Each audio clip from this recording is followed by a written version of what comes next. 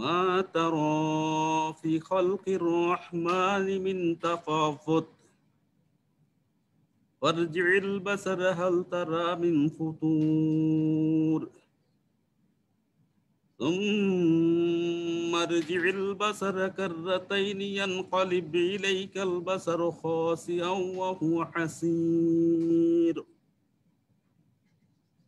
ইরশাদ হচ্ছে বরকতময় সেই সত্তা যার হস্তে নিহিত রয়েছে সর্বময় কর্তৃত্ব। তিনি সর্বশক্তিমান। তিনি মৃত্যু এবং জীবন সৃষ্টি করলেন তোমাদের মধ্যে কর্মের দিক থেকে কে শ্রেষ্ঠ তা পরীক্ষা করার জন্য। তিনি মহাপরাক্রমশালী, পরম ক্ষমাশীল। তিনি 7 আসমানকে সৃষ্টি করেছেন স্তরে স্তরে।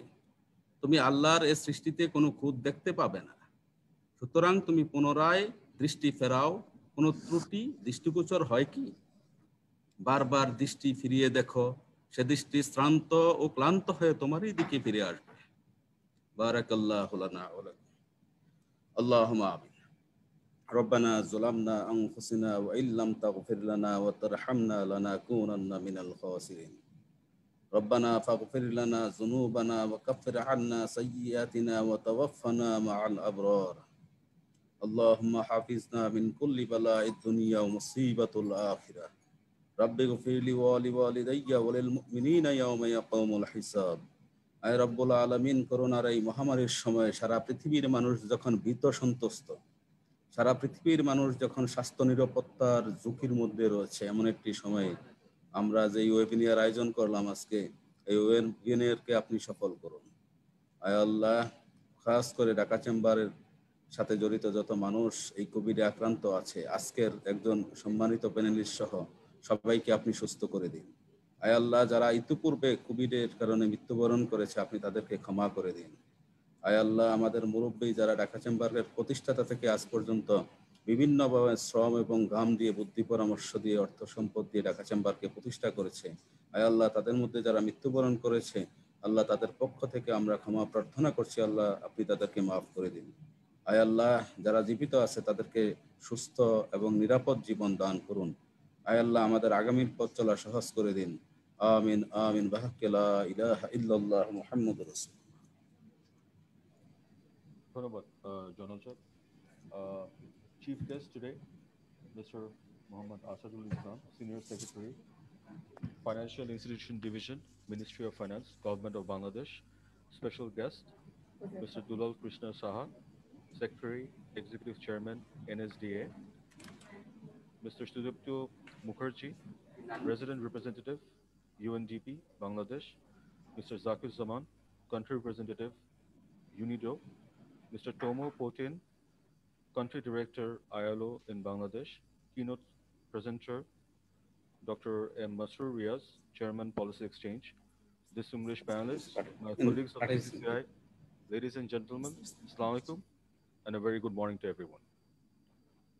It is my pleasure to welcome all to the webinar titled New Jobs and Skills Required for Future Business. I would like to thank the chief guest, special guests, and panelists for their kind presence despite their busy engagements today. Ladies and gentlemen, Bangladesh is on the track towards graduation into a developing economy backed by consistent industrial and macroeconomic growth. Fourth industrial revolution is approaching in Bangladesh, with new challenges like replacing traditional jobs with automation and opportunities for improved innovations and efficiency. COVID-19 pandemic has hampered this context, changed the global manufacturing, trading system, and working atmosphere, supplementing new challenges. With the 62.7% working age population, Bangladesh has demographic dividend to leverage accelerated economic growth. Despite having demographic dividend, Bangladesh has skilled workforce shortage in local and overseas employment and 12.3% youth unemployment. World Bank referred about 40% university graduates are unemployed due to skill mismatch. Due to limited skills diversity, most of our workforce is engaged in low-skill occupations, which can be automated in near future. Around 40% jobs in RMG and textile, agro-food, furniture, tourism, and hospitality and leather sectors has a risk of disappearance. The nature and demand of skills in global job market are shifting due to global change and acceleration of disruptive technologies. The World Economic Forum's Future of Jobs reported more than one-third of essential skills of current workforce will change. The demand of human-centric skills grew as automation becomes more widespread and HR professionals identified the soft skills demand as the important global trend. Ladies and gentlemen, World Economic Forum identified 10 skills and marked emotional intelligence, critical thinking, problem solving, decision making, and cognitive flexibility as priority skills to enable young graduates for a future job market. Most employers believe critical thinking and problem solving skills will grow in prominence, and 50% of all employees need reskilling by 2025. In our economic transition, Bangladesh needs to blend conventional and new skills, considering the job market, skills demand, and economic trend. Alongside the new skills, we need to also address improvement of conventional skills to exploit the demographic dividend, as our workforce are diverse by skill and education to meet employment needs in home and abroad. On the other hand, many non-traditional ICT-backed venture, online startup, freelancing has emerged, contributing new jobs, skills, and economy. They must be backed by 4IR technologies, Internet of Things, blockchain, and cloud computing, and necessary fiscal and regulatory supports for sustainable growth. The online business also needs access to payment gateway service like PayPal to leverage business growth and economic digitization. Many LDCs in Africa, like Malawi, Mozambique, use the PayPal to expand business outreach, even though they are not digitally enriched economies. Ladies and gentlemen, taking into account the trend of future job market, we need to overhaul the skills development ecosystem of the country. In this regard, I would like to put forward some recommendations. Strengthen industry academia collaboration to orient emerging skills and redesign the education curricula based on market demand and industry demand. Arrange internationally accredited skills development training to meet the skills requirement of overseas skilled employment. Continuous reskilling and upskilling programs to equip workforce due to technology shift with the support of ILO, UNIDO, and UNDP. Vocational skills, building training, education for the low and semi-skilled professionals need to be arranged to make them more competitive in the job market. Regulatory support, easy access to banking finance, and connectivity with international payment gateway service like PayPal for ICT-backed non-traditional businesses. Focused future job trend and conventional new skill mapping and time-bound execution roadmap is needed through shared cooperation of government, academia, and industry. Ladies and gentlemen, I will not prolong my speech. We urge for policy and institutional efforts for continuous skill development of our workforce, aligning with local and global economic needs. I believe valued insights of discussions today will guide us in this regard. I would like to thank everyone again for joining today's event. Allah Hafiz. Thank you so much. Uh, uh, I would like to request Mr. N.K. Mubin, FCA, Senior Vice President, Dhaka Chamber of Commerce and Industry, to conduct today's webinar. You're on mute, Mubin Shah. Senior sir, unmute. Okay. Thank you, Mr. President. Thank you. Thank you very much. May I now request Dr. M. Masroor Riaz, Chairman, Policy Exchange, to present his keynote paper. Thank you, Mr. Mubin. Let me just put up the slides on a screen share mode. And yes, I hope they're visible to everybody. Yes, it's okay.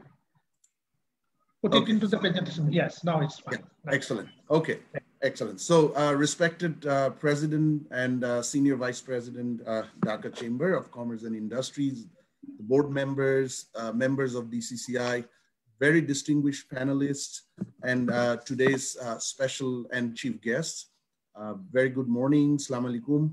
At the outset, let me congratulate Dhaka Chamber yet again for continuing to bring together the important stakeholders to discuss issues of critical importance in light of Bangladesh's development priorities, but also in light of how COVID is actually shaping up the world of business, the economies of the nations, as well as what it holds for the future of jobs and skills.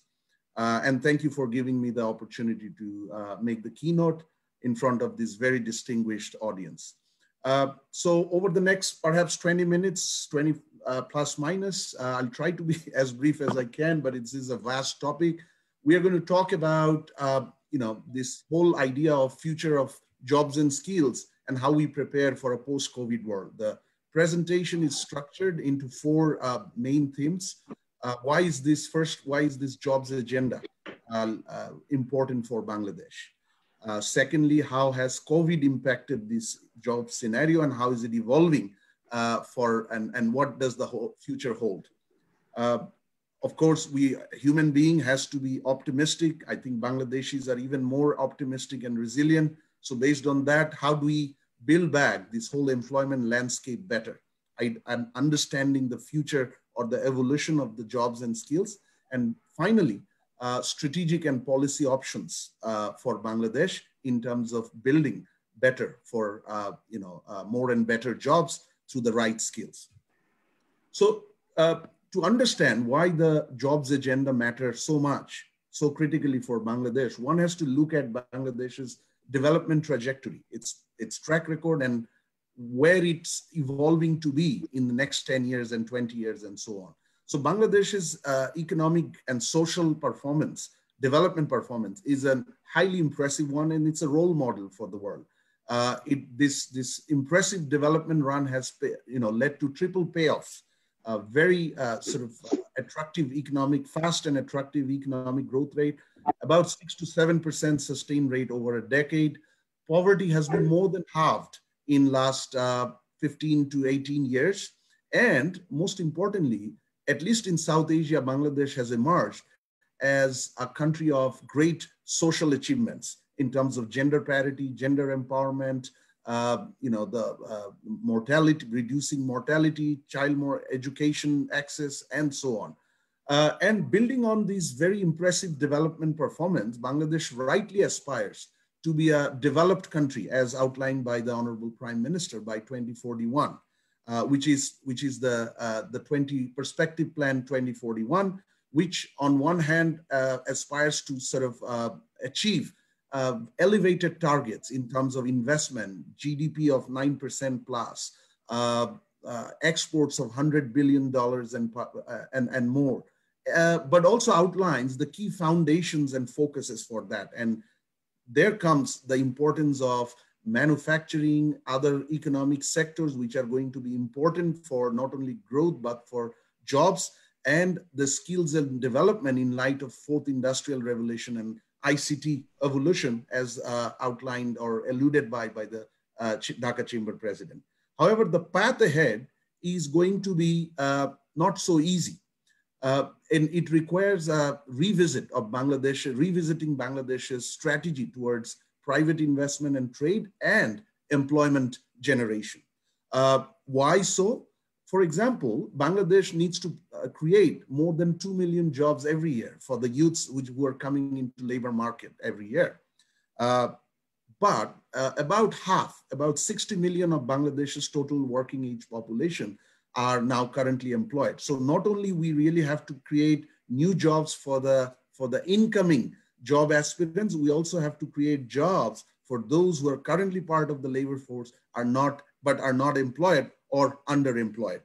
At the same time, there are changes happening in the jobs drivers, which altogether outline why the jobs agenda is so important in light of the emerging jobs challenges. Now, it is also very important that this very impressive development run that Bangladesh had, economic and social, jobs played a very important role. I mean, the gains in employment have been, gains in poverty reduction and prosperity creation has been directly linked to actually the gains in employment, which have been, driven through increase in more productive employment, increase in income or earnings in the jobs. The growth has been mainly job intensive, and there were excellent employment opportunities created over the last few decades for women as well as for the rural population. But that said, the challenges are also aplenty and they are evolving.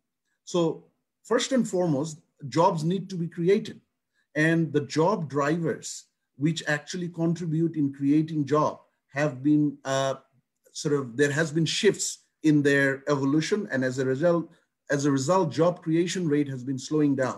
If we look at the employment creation rate, employment growth rate, it fell from 3.1%, which was the case until 2010-11, to 1.8% between 2010 and 2016. This is a jobs diagnostic by the World Bank. But at the same time, some of the key job drivers, such as the ready-made garment and its ecosystem, it has been slowing down in terms of its ability to create new jobs. So the export output of the ready-made garment sector, it far exceeds the employment that is created by RMG. So between 2010 and 2016, the RMG export output grew at an average of 15%, but the new jobs created by RMG during the same period was only 6%. And there are also, worryingly downward trends in enterprise formation. The latest census, the latest manufacturing survey of manufacturing industries by the Bureau of Statistics show that between 2012 and 29, large and medium enterprises have gone down in Bangladesh. Medium by almost 50%, large by even about 16%. But that is not the only challenge, the job creation rate slowing down. There are issues with the quality of the jobs. For example, many of the employed are actually employed in non-waged employment, and there are issues about working conditions in many sectors, although it has been improving steadily in key sectors such as ready-made garments. And there is also challenges arising in terms of access to jobs, particularly with regard to priority population whose employment are critical for Bangladesh's future growth: female, rural population, youth who are joining the workforce.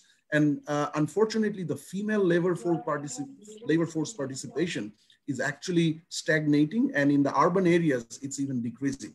And youth unemployment is not a sort of very happy scenario for Bangladesh. Sorry, in youth employment, Bangladesh perhaps has the highest unemployment among the educated youths in South Asia. And there are huge skills gap that we are going to talk about more in the next sections. So this is, great economic performance, excellent social development, but also, shifting challenges in the country's own jobs employment scenario. That's when we get this new problem, which is COVID, leading to health and economic crisis. Let's see what sort of fallout, what sort of impact COVID has had on the jobs landscape, both global as well as Bangladesh. As we know, the economic fallout from the lockdown, the great lockdown as it being called, has been enormously adverse on the economies. And the global growth rate is going to be negative 4.4% this year. Euro area, US, Japan, all of Bangladesh's exports market are going to grow, their economies are going to contract hugely over the next 1 year. But if we look at some of the other growth drivers, jobs drivers, they are also on the downward trend. UNCTAD projects the global investment is going to go down by up to 40% in 2020. And so does WTO in terms of global trade, where it projects it is going to go down by up to 30%. But for Asia, it will go down by up to 36%. SMEs are in trouble. 50% of the SMEs are unlikely to survive, particularly the small ones. And the world is going to see the same level of poverty that it has seen last back in 1998, about 60 million new poor joining the 60 million new people up to going below the poverty line. The result is devastating on employment.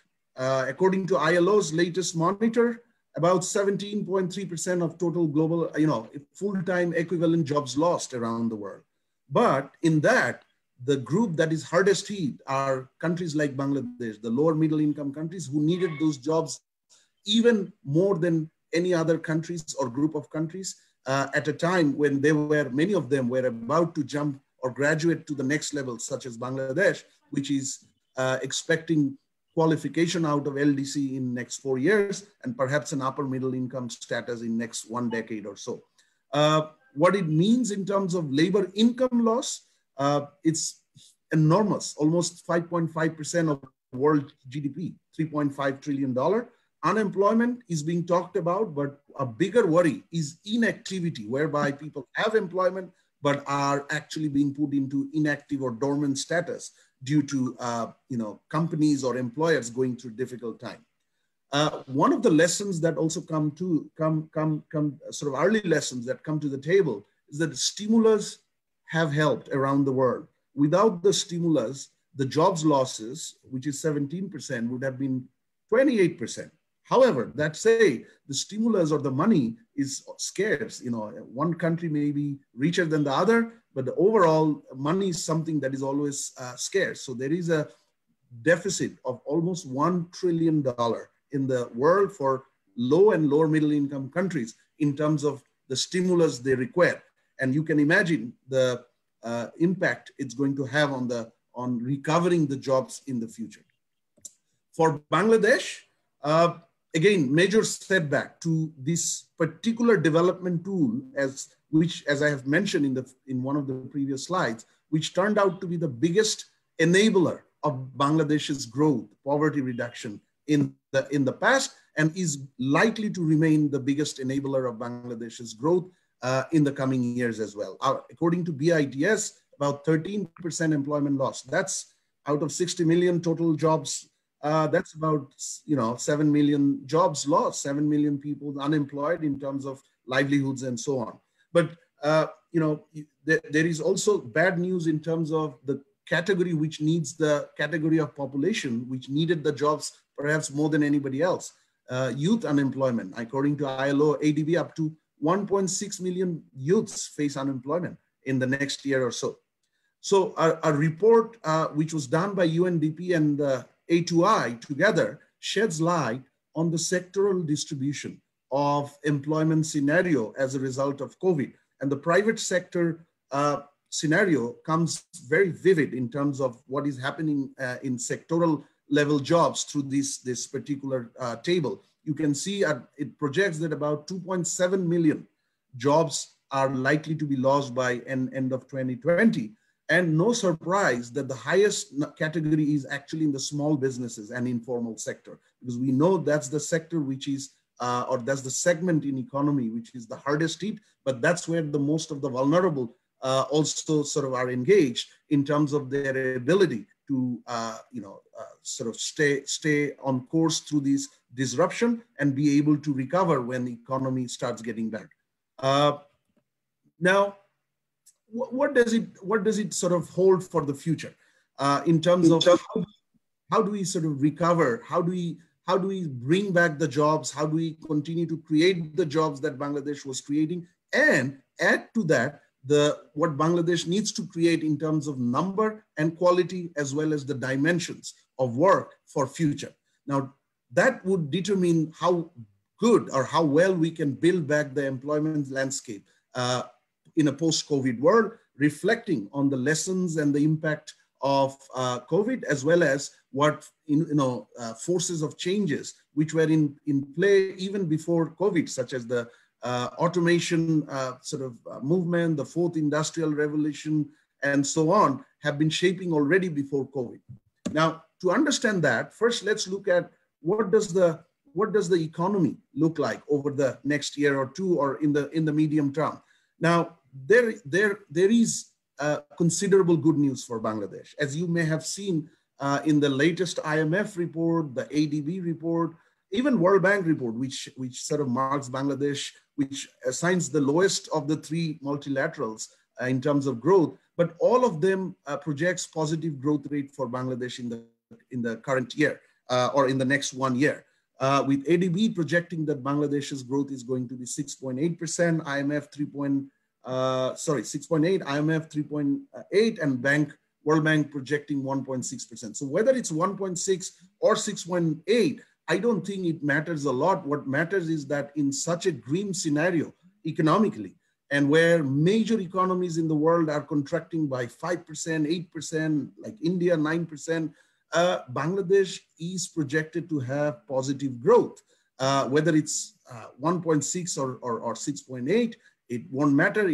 What it means that the bullish outlook will create pull factors for job. And if Bangladesh is ready with the right understanding of how the landscape is, the employment landscape is going to evolve with the right strategies, Bangladesh can actually certainly build the employment landscape better. But let's first actually chart the waters in terms of what the sort of future of jobs hold. As you can see, building on this bullish economy, again from the UNDP A2I report, Bangladesh does have the prospect of creating almost more than 3.1 million jobs in the 2021. Again, that is going to be something which is going to make many nations envy Bangladesh if it really happens, if Bangladesh can really pull it together. And no surprise, as we have been talking in Bangladesh and globally, that the future job sectors in light of COVID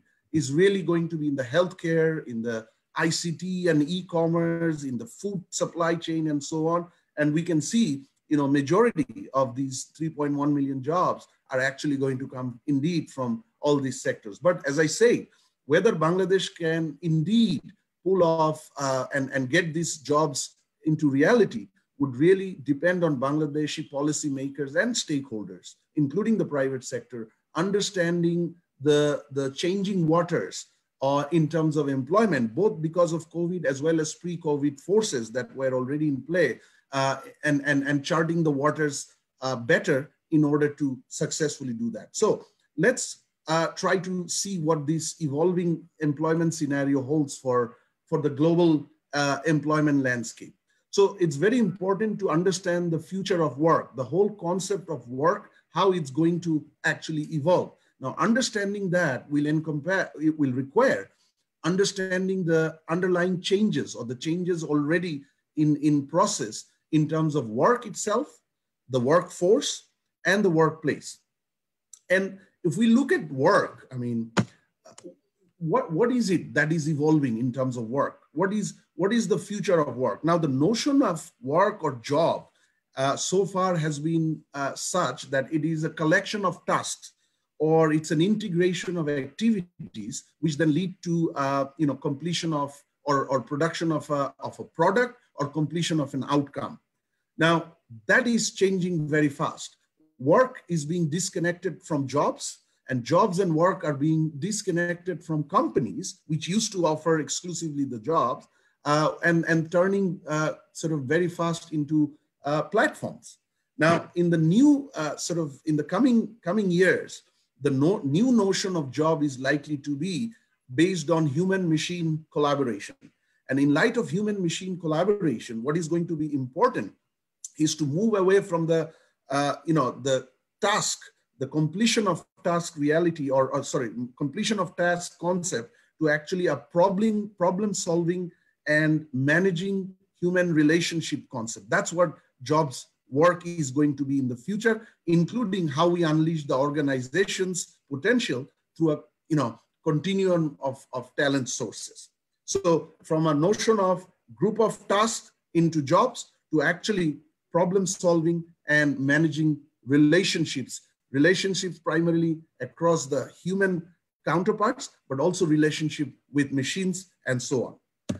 Now, what does it mean for the workforce? In light of this future of work, the workforce concept is going to evolve very significantly. The technology is already changing the way we organize tasks into jobs, the workforce. What do they do?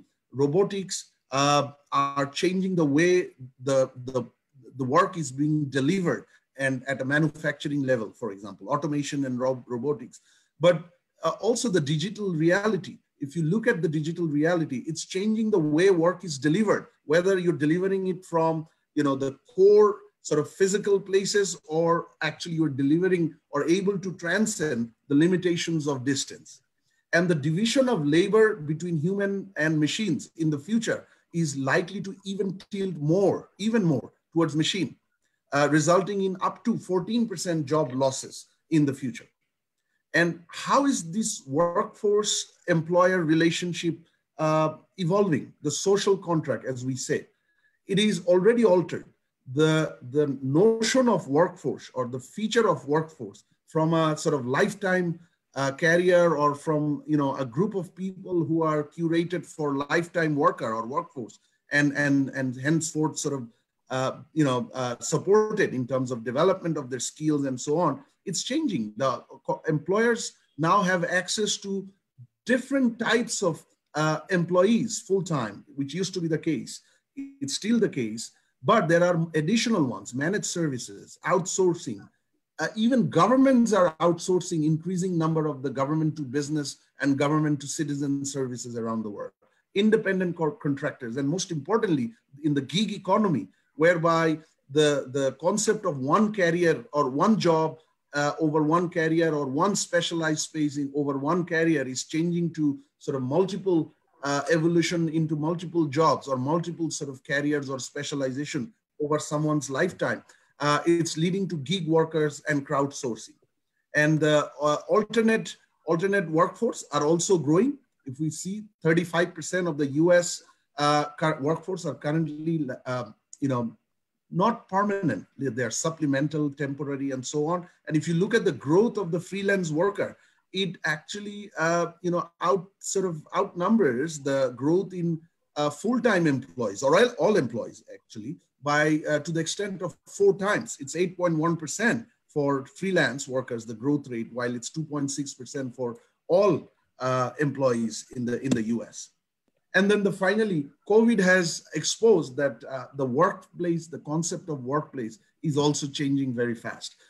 For digital communication technologies, online marketplaces, changes in market and societal and marketplace evolutions, they have led the employers, or they have created opportunities for employers to move from the traditional physical co-located work to actually distant distributed work, leading to cost and efficiency upgradation.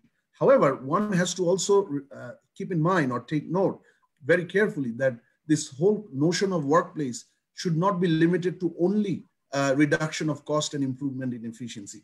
What is also important to that, the importance of workplace in the overall delivery of business is innovation and business results. The teams may have become more distributed, but organizations will have to sort of strategize well, so that while they gain efficiency and cost reduction, they don't lose out on innovation and developing teams in the form of team culture and bonded teams which bond very well. So the future of work, as we defined it through the workplace, and workforce, it requires new model. It needs to the employers businesses need to understand their access to both internal and external, the entire skills ecosystem, in terms of tapping into capabilities that they require to deliver their business. They need to curate. When they curate, what needs to happen is actually they need to provide the widest range of opportunities for their workforce to develop their talents as well as their careers and so on. And finally, they need to engage, whereby the employers, the leaders, the team leaders, they need to support the teams in terms of building relationship towards productivity as well as business results.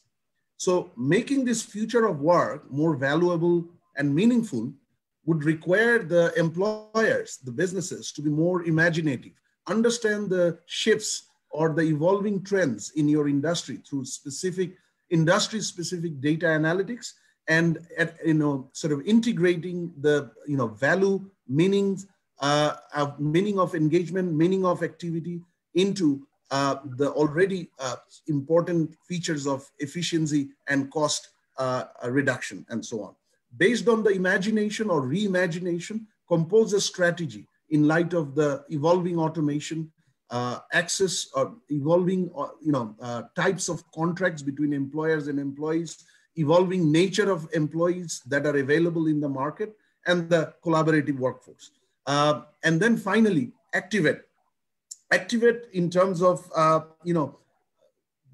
when you compose a strategy, it needs to be followed up or followed through by the right programs at the organization or at the corporate or at the sort of economy level, which then utilize these access to skills, the curation of competence and engagement in terms of building relationship, in building networks, building productivity to actually better culminate into business results for the corporations and organizations. And COVID has also shown us the importance of some of the must-have skills in the context of evolving waters in the landscape of employment. As you see, there are Forbes, for example, have come up with 8 must-have skills. There are Deloitte, PwC, McKinsey's of the world have also outlined many of these core features in terms of skills that the employees need to have and the businesses need to curate for success in a post-COVID world. Adaptability and flexibility. The businesses will continue to change with or without future pandemics because of the changing nature of marketplaces, changing nature of market, changing demand pattern and so on. And the employees will have to adapt and be flexible and adapt to the new opportunities or the new operating environment for the organizations. Creativity and innovation, again, any change, as we have seen in the case of pandemic, need employees to be innovative, to the management to be innovative and creative, to understand what new or different ways can be deployed for their organization to be successful, for the businesses to deliver successfully in the context of either sudden changes or the sort of more consistent and natural changes and so on. Emotional intelligence is something that is extremely important. I mean, again, COVID as well as sort of highly fast-paced, changing nature of business environment show that employees and employers, they not only need to connect in terms of the new sort of technical skills or soft skills, but they also need to connect at an emotional level, how you identify your emotions, express and control, and then sort of utilize that to come to a win-win or common goal between employers and employees. So based on these, let's now see what are some of the options Bangladesh have in terms of strategies and policies to prepare for the future of these jobs. Now, in light of Bangladesh's development context, the economic and social priorities, I propose that Bangladesh undertake a 3-pronged strategy. First and foremost, creating the jobs is actually going to be important, particularly because the growth rate of employment, new employment creation is slowing down, and there is no alternative to modernize the trade and investment climate of the country, and thereby enable the private sector, which is the engine of growth and job creation, to be able to create more and better jobs and absorb these 2 million youths who come to the labor market every year. The quality of jobs is going to be important as Bangladesh continues to sort of go ahead towards an upper middle, inch closer to an upper middle income country, graduate from the LDC list. And for that matter, we have to strengthen the systems that protect workers and build resilience, workplace labor standards, labor inspection system, pension system, and so on. And then finally, and very importantly, access to jobs, which has been a critical constraint in Bangladesh's context, particularly for priority part of the labor force, as well as vulnerable parts of the nation, vulnerable population of the nation. And that's where the whole issue of skill comes into play, or comes to the table in a very prominent way. So let's have a look where Bangladesh stands, or how Bangladesh fares in terms of skills development. I think it's no sort of mystery or no sort of, it's a no-brainer that actually Bangladesh's current skill scenario is not actually supportive of its development aspiration to become a upper middle income country by next decade and a developed country by 2041. If we look at the Global Skills Index by Corsi, Bangladesh stands 57 out of 60 countries in both technology and data science skills. And when it comes to business skills, it's a little better. However, there is still a very long way to go. It's only 47 out of 60. A very interesting assessment that we had done when I was part of the World Bank Group, we had done this back in 2016, this assessment based on UN Comtrade data. If you look at Bangladesh, it's a well-known success story in terms of its export performance. But even in that very successful space, if we look at the contribution of skills-intensive manufacturing among the total export, the export per capita for Bangladesh is very low. It's $3 per capita, whereas South Asia average is $35. And a comparator country, which is now drawing a lot of attention in Bangladesh and elsewhere, Vietnam, is $223. And China stood at $63. So it gives you a sense where skills stand in terms of something that we have been doing so well, and it is something that will continue to remain a big cornerstone of our export-led growth strategy or economic growth strategy in the future. So what holds back the skills development in a way that Bangladesh needs it to fulfill its development aspiration? So what's important is actually to look at the whole ecosystem of skills. I mean, it may look like a Christmas tree, but if you go one by one, I think it gives you a sort of easier or simpler representation. Let's look at the skill demand side. There are issues with the demand side where we have the investment climate or the trade environment, which creates the demand, which creates the jobs, then the technology and the overall regulatory systems.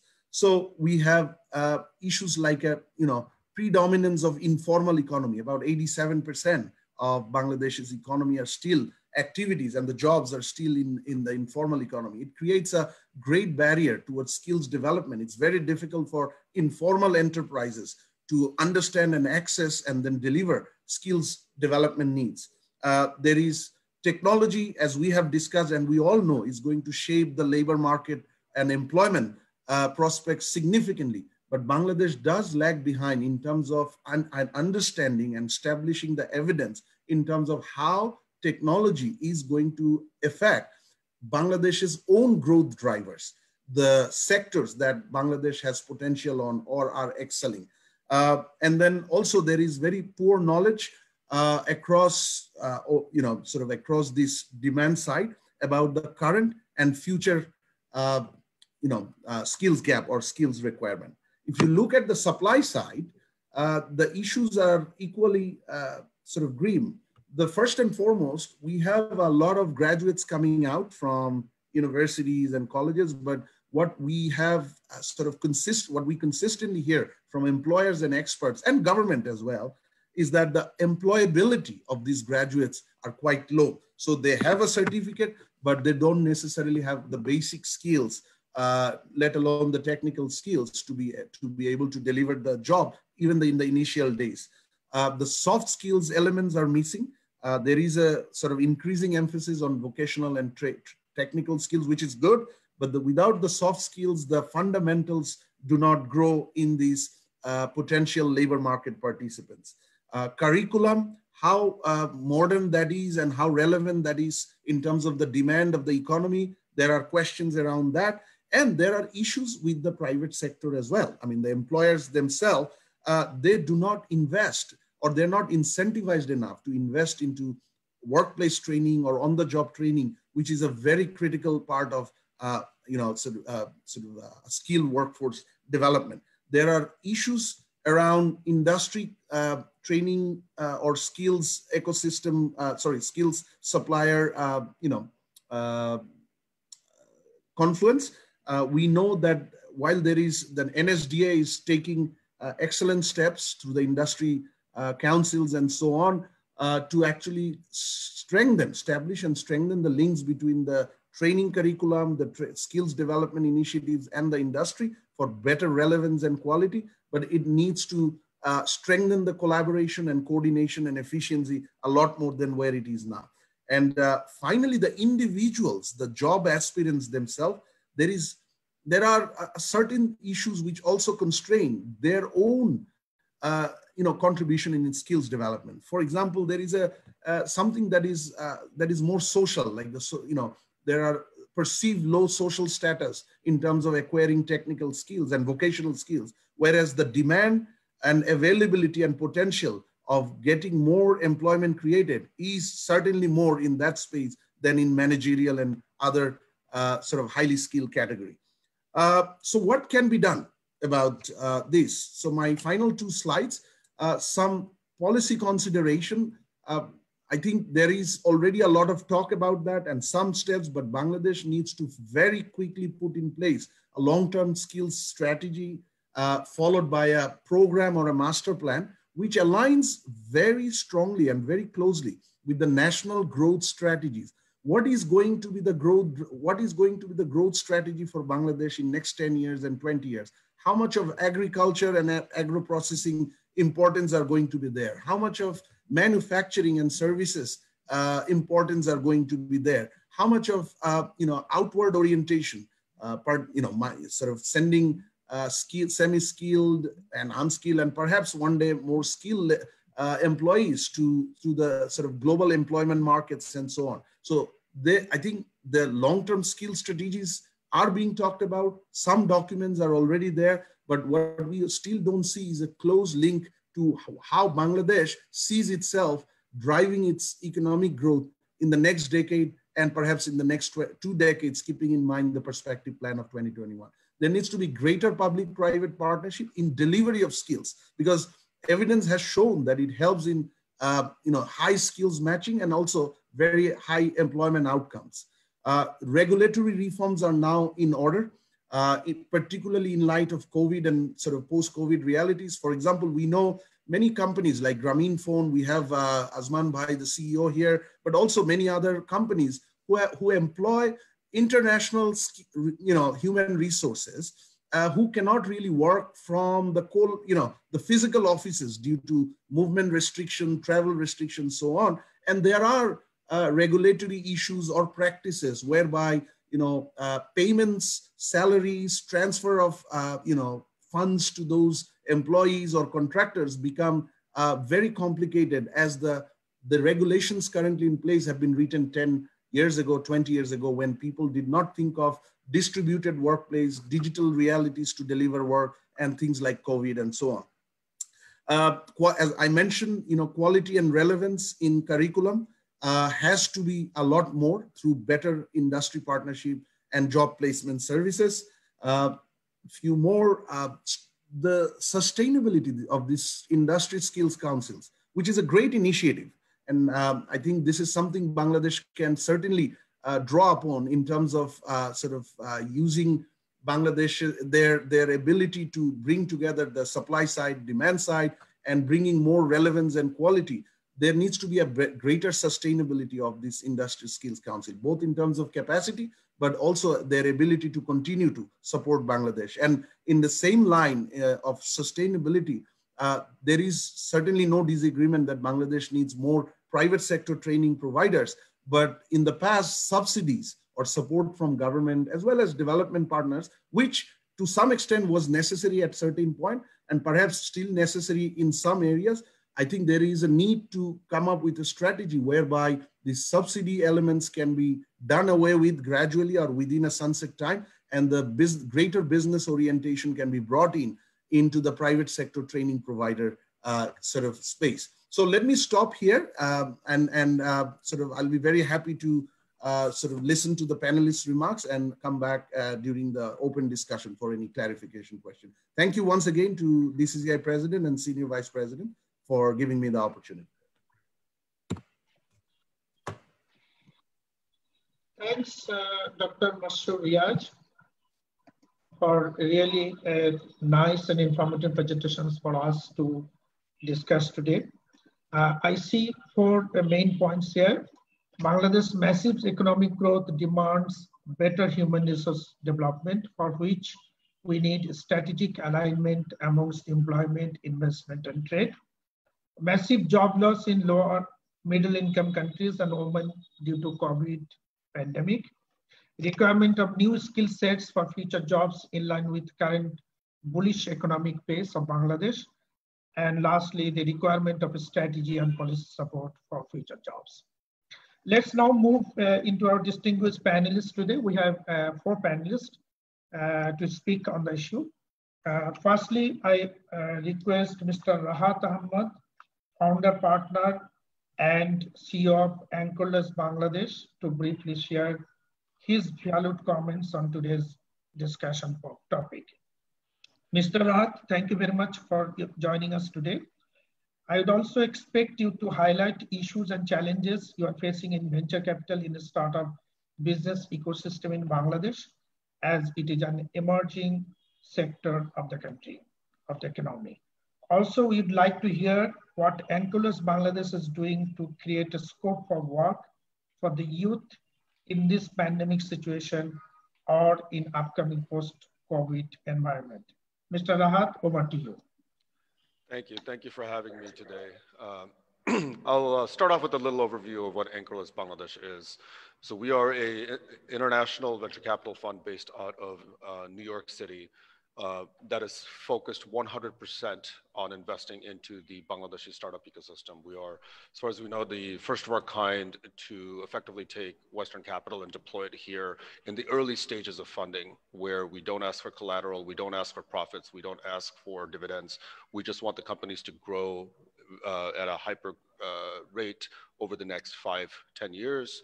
And the part that makes me very excited about it is the founders that we are backing are Bangladeshi, which means when the companies do well, the wealth is being generated on the ground amongst the Bangladeshi population. To date, we have invested in 3 companies. We are working on our 4th. What we look for when we invest, and this feeds into the conversation that we're having today, what we look for when we invest are companies that take advantage of technology to scale faster and faster.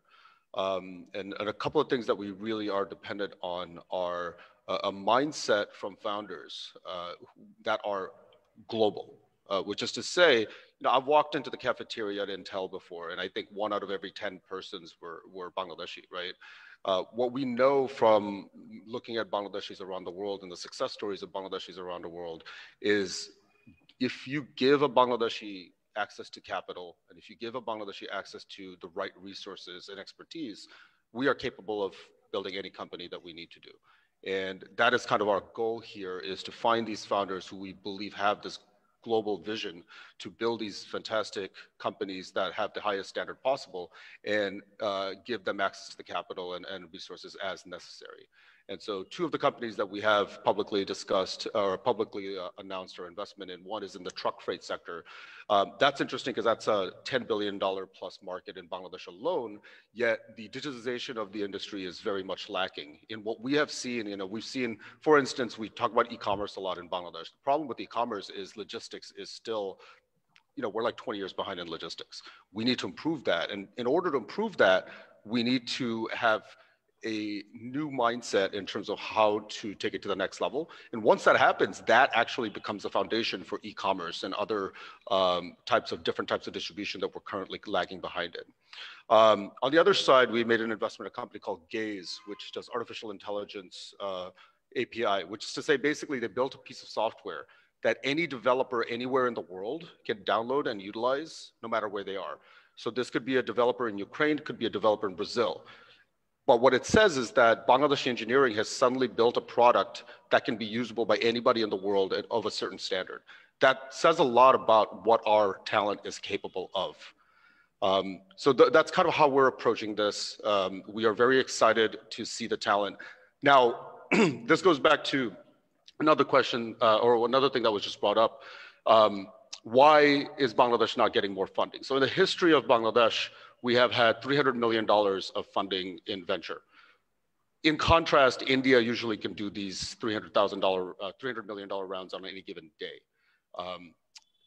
when it comes to pure early stage venture, for every person in Bangladesh, and Bangladesh and India have roughly the same GDP per capita. In Bangladesh, we have raised about 95 cents per person. In contrast, India has raised about $30 per person. In Indonesia, that number is closer to $40. Where is the gap happening? So I've spoken to a lot of regional venture capitalists in Asia, asking them, well, why haven't you come into Bangladesh? And the two things that really stick out are telling, and it's something that we do need to embed into our youth and into our employment. First is the founders here don't think big enough. The idea that they're going to solve a problem for their local neighborhood is not sufficient. They need to think about solving a problem not only for the country, but also beyond the country. Because again, a Bangladeshi doesn't have to limit themselves to just Bangladesh. Number two, and this is where the idea of emotional intelligence comes in, it's the idea of just having basic soft skills. How do you send an email? How do you communicate? How do you, follow up to an email? These are things that have a global standard. Yet, these are not being taught in our education. These are not being taught in our schools. Social media is a complete mess. I don't see privacy settings done the way they should be done. Photos, it's a complete mess. I have to be completely honest. And we actually actively sit down with our founders and give feedback to this. It's like something as simple as capitalizing your name in your email goes a long way in showing your attention to detail. So if I'm going to invest in you, I know, hey, at least they have the ability to make that small change. So all of this comes together. Now, if we are to take a step back from just the startup space, because startups only exist when the talent exists. And one of the biggest issues that we're seeing in terms of talent is we do have a disconnect in terms of what I personally think Bangladesh should be focused on overall. I think the most important asset Bangladesh has is the human brain. And you'll hear me talk about this quite often, is I think our youth are very smart.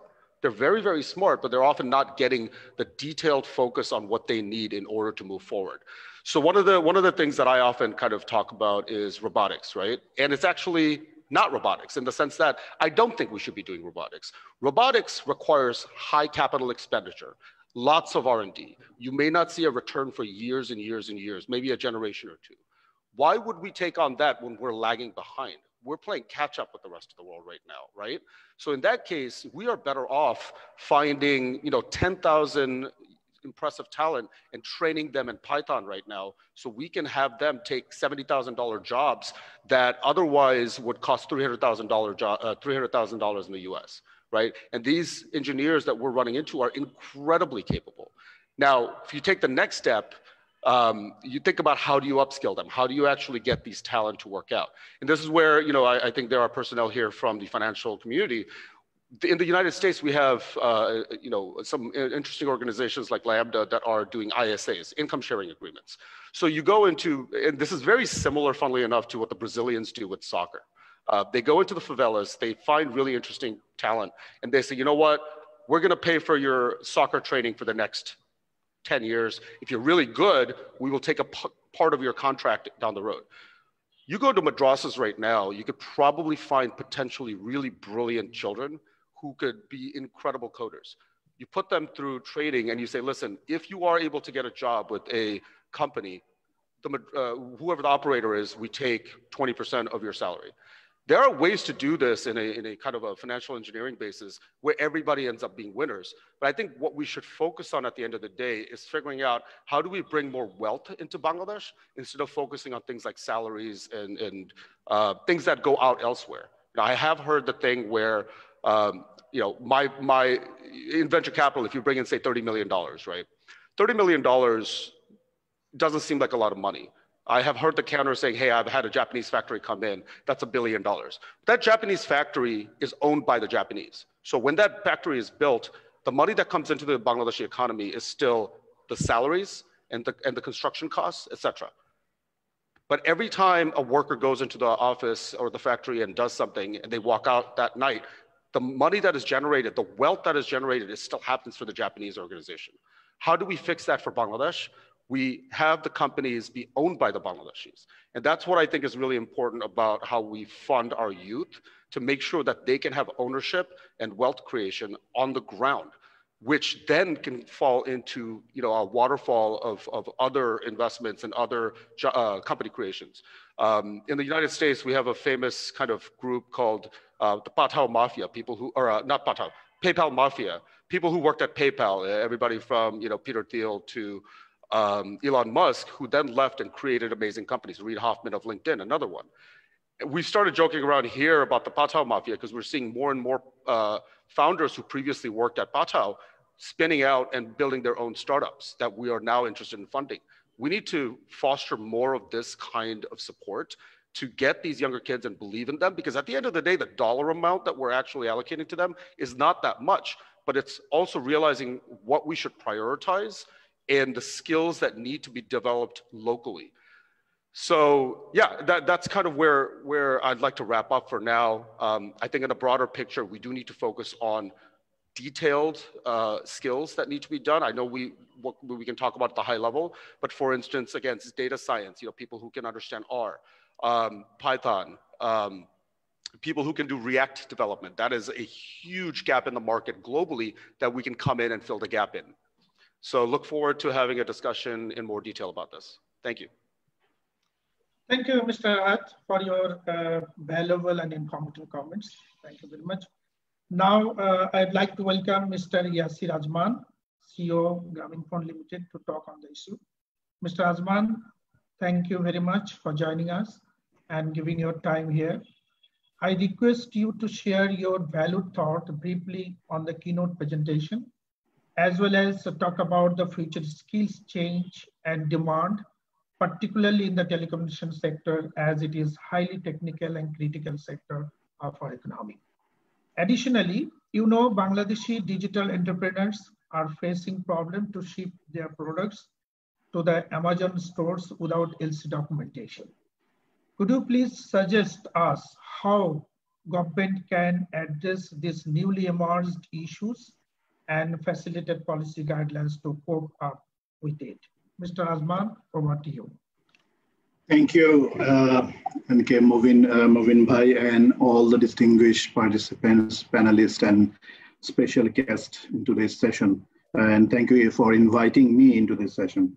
I think I just reflect on the key, the speaker highlighted few things. We talk about the youth in Bangladesh. Numbers may vary from some talk about 35 to even 70, 75 million youth in Bangladesh. We constantly talk about the growth we have seen in Bangladesh, GDP growth. We have a rising literacy rate in Bangladesh. If you see the peer countries, it's like we are ahead in terms of the way we are progressing in terms of at least the percentage of literacy. Much better probably the financial inclusion. It's like I have heard in the global different platform, people are talking about in Bangladesh, only 3% people have access to credit card, plastic card, but people are entirely ignoring that more than 50% actually using mobile financial services, which is not very common even in adjacent countries in Asia. And then we also heard about, it's like the projections, the Bangladesh government ambition by a certain time to become the mid-income country. At the same time, recently all we have read that World Economic Forum talking about by 2030, we are gonna be 24th, the largest economy. ADB talks about the GDP growth for the next year. So all these rosy picture, that the encouraging words, the confidence on Bangladesh, it's coming from probably this resilient nature of the people in Bangladesh and the demography. And more, it's like if you zoom in, the youth, the potential they can bring in, be it, as a skilled workforce or be it the entrepreneur into the country. But the question is, if we are not able to basically ignite, inspire them to take on these challenges, then all those big dream that Bangladesh is going to be like this to me is a questionable. So how are we basically in this session is my question when I talk about, I lead my company, I face how do we basically encourage this youth? There are if I put up a one job requirement, there are, within a day, 300, 400 people knocks that I would like to apply for this job. But how do you encourage and inspire them to acquire that right skill? Who is guiding them? There are always some pioneers. They will take their own path. You don't have to basically tell them what to do. And there are some followers, and they will follow those pioneers. But there is a large segment. They need some leadership. They need the stories from this community, what we are here today, to inspire them to find out to build those right skills, to find out the access to those funds. Otherwise these words gets missed. I'm just bringing a little different perspective, because today, after this, there is another session CTO Forum is conducting, it's more or less the same session. And then in the evening, there's another session BLYC is conducting, more or less the same session. So we all are basically in different forums. We are talking about this potential, talking about the possibilities, but what story we can bring into our youth, that's very important to me. And that's what probably I would like to basically work with a couple of you, if possible, to bring in front and shape up together, private, public, together to shape and inspire them. To me, a skilled force, a skilled youth is actually having the freedom of choice. And is he aware of that?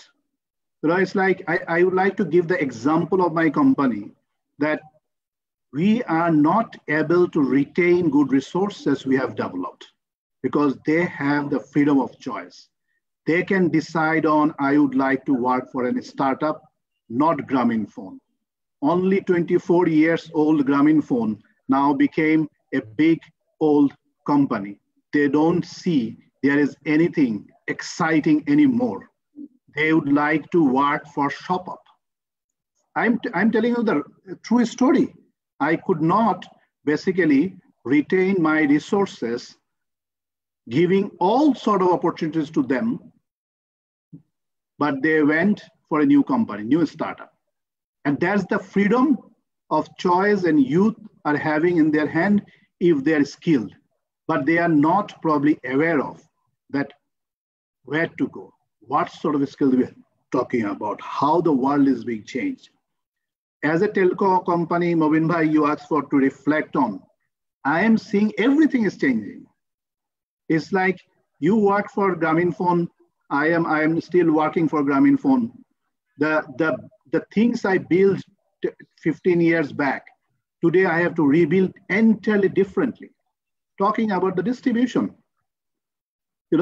how many of us paid through, let's say, Bikash a year back?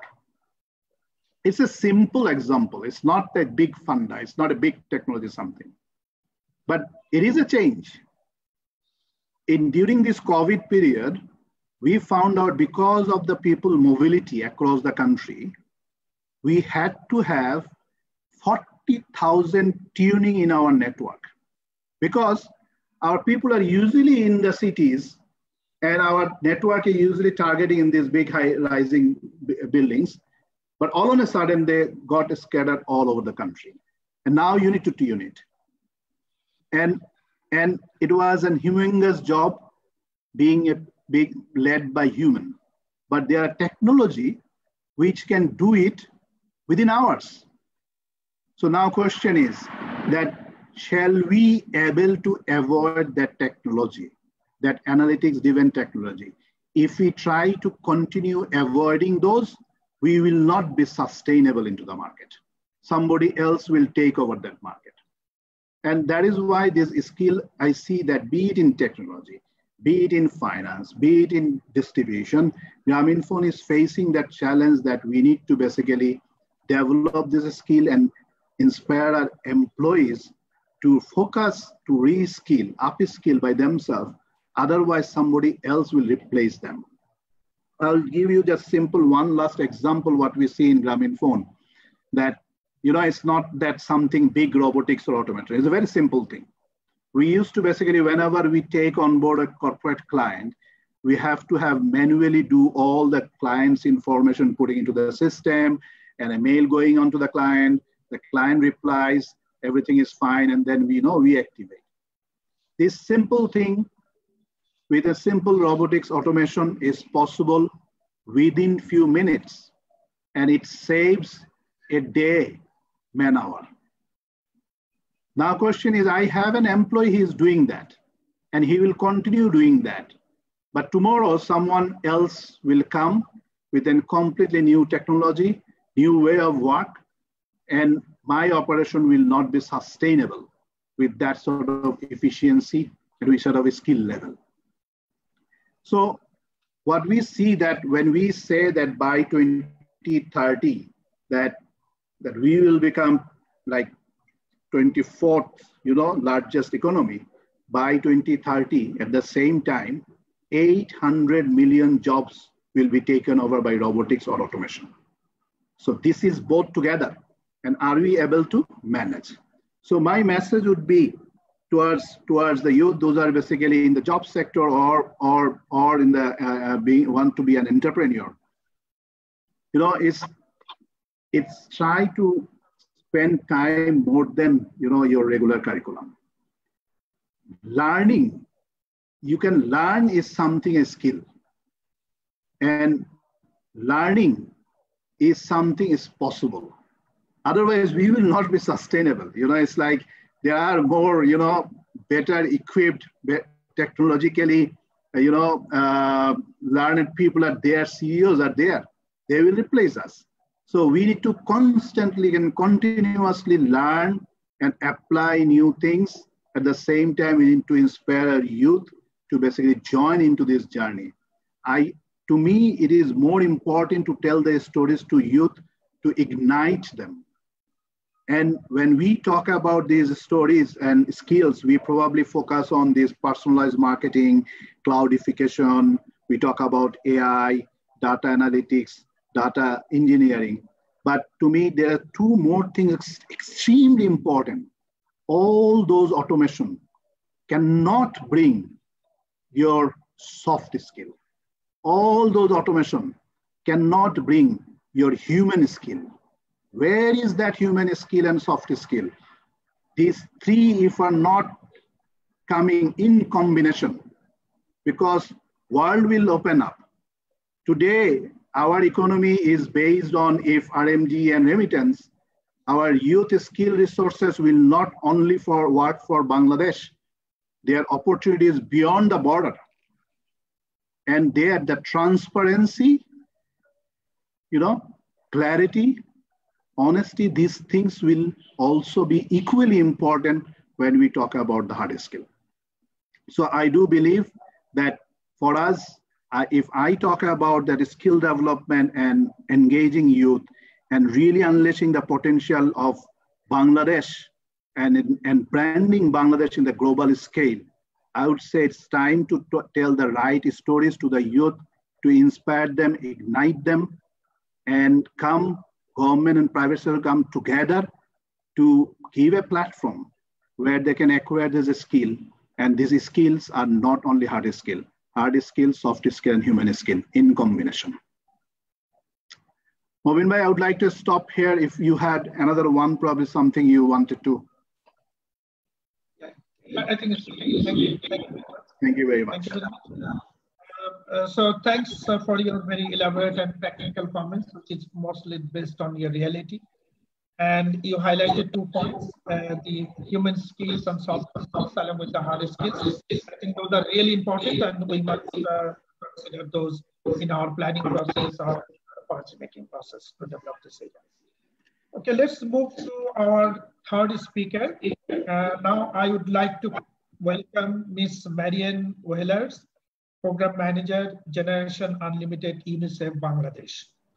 Ms. Marian, would you please briefly share your valued views on today's discussion? And what is your experience specifically working with vocational program of young people to harness their skills in utilizing the demographic dividend? Also, we like to know what Generation Unlimited is working. We know that Generation Unlimited is working to facilitate employment generation and skilled manpower development through reskilling and upskilling. DCCI Business Institute, DBI, is also working in the same domain since 1991. Therefore, do you have any scope to work with DBI to achieve our common goals of employment generation and skilled manpower development? Ms. Marian, you have 5 minutes to speak on this area. Thank you. Thank you very much, and thanks for giving me this opportunity. I'd like to say that I really enjoyed the presentation from Dr. Masroor. I think it was very clear and really inspiring, and also from the 2 last speakers, really good points. And you know, I think I will echo a lot of what has been said already. So just maybe a few words about Generation Unlimited here in Bangladesh. So Generation Unlimited is actually a global partnership platform that was initiated by UNICEF a couple of years ago. In fact, in 2018. In 2019, here in Bangladesh, we decided to also form a partnership platform here and with the same focus. So the focus is really to help young people aged 10 to 24 become productive and engaged members of society. And how do we want to do this? This is about connecting secondary education and training to employment and entrepreneurship.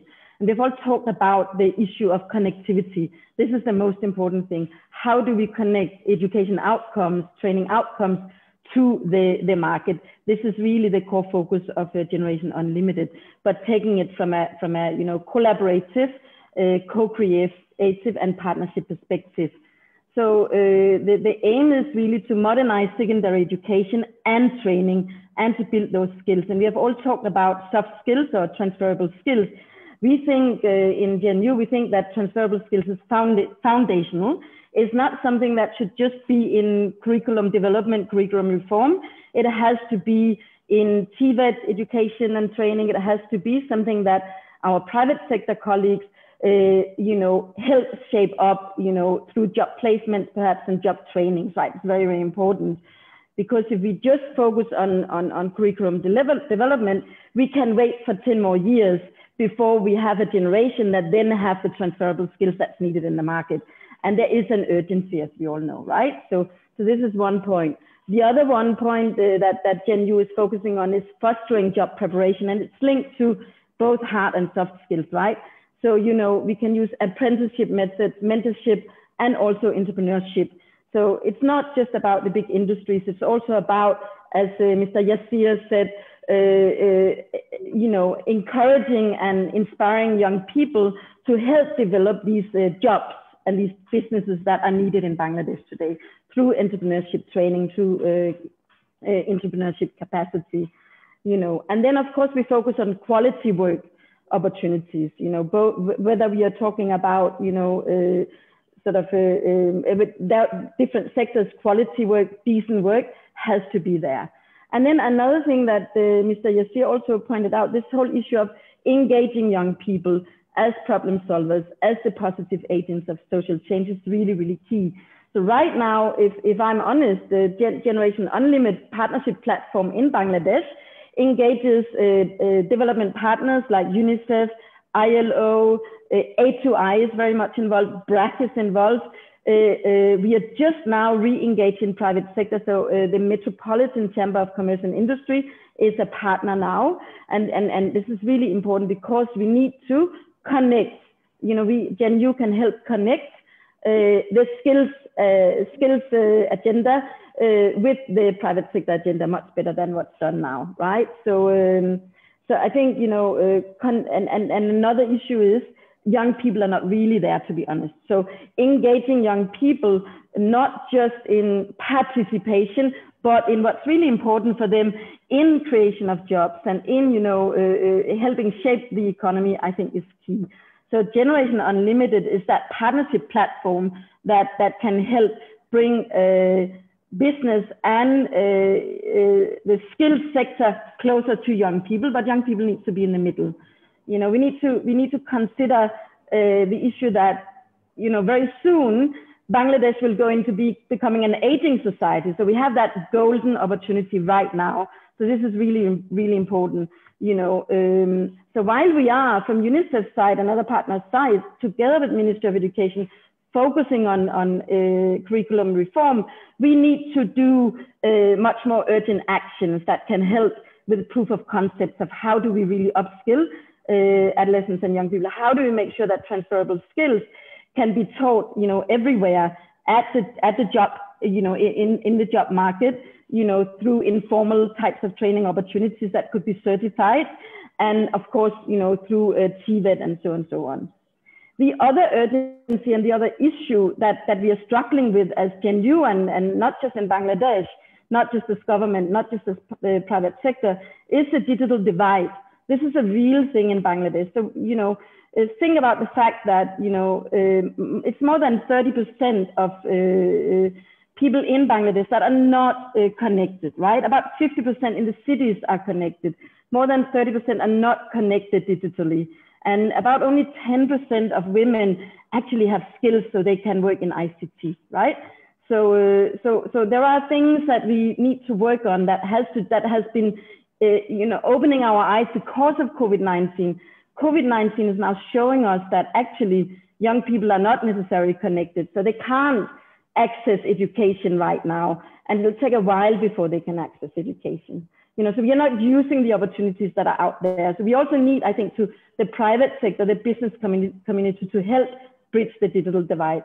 And I'm sure that Grameenphone and others are already doing that, but we really need to make sure that we can, let's say, support those young people that are not getting any support, and so we don't lose them, and so we use their skills and their opportunity, in the market as well. So it's a sad thing when we see people that are lost, young people that are lost because of poverty and because of not being connected, right? So this is the whole thing about the brain. The human skills are there, but they're not connected to the market. They are not connected to education and training opportunities.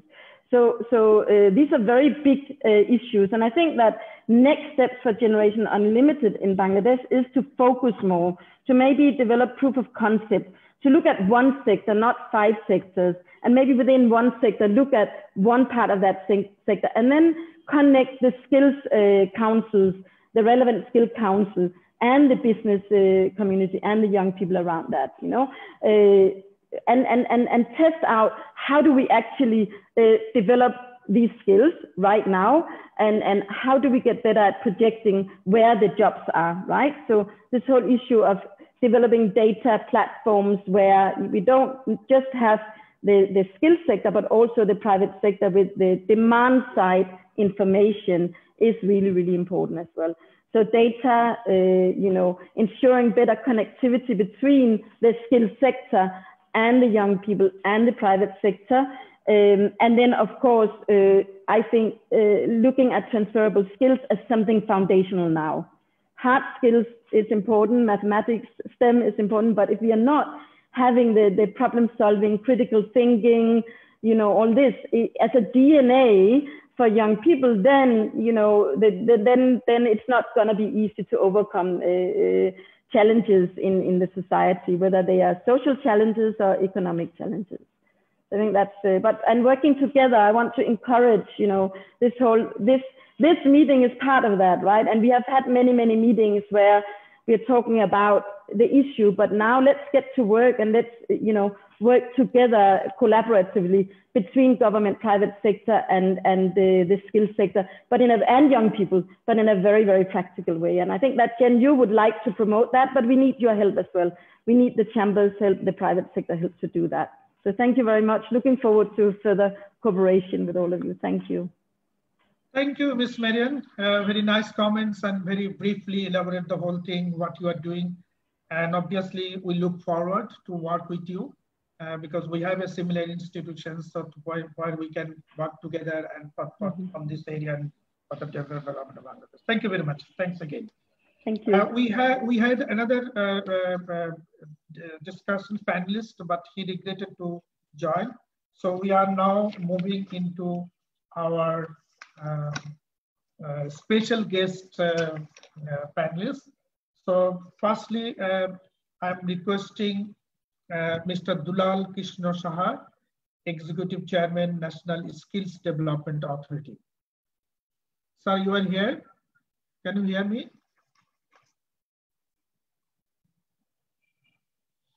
Mr. Dulal, yes, sir. Yes, I can. You need to unmute. This is okay? Yeah, yes. Can you hear me? Yes, we can hear you. Sir, thank you very much for joining us in this session as one of the special guests. We are really delighted to have you. Sir, we know NSTA is an apex body for skills development in Bangladesh. You already have completed skills mapping for few sectors and forecasted how much skilled manpower will be required and in which sector. Initiatives are also ongoing to facilitate those skills development programs. How DCCI Business Institute and DBI College can be your partner in capacity building of Bangladesh private sector entrepreneurs and professionals. Sir, over to you. Thank you. Sir, thank you, sir. Thank you, Mr. Mobin. At first, I'd like to pay my thanks to Dr. Masroor Raja, presenter. He has given an excellent paper. Hope it will be helpful for me. Actually, NSD is a newborn baby. It started its journey 2019.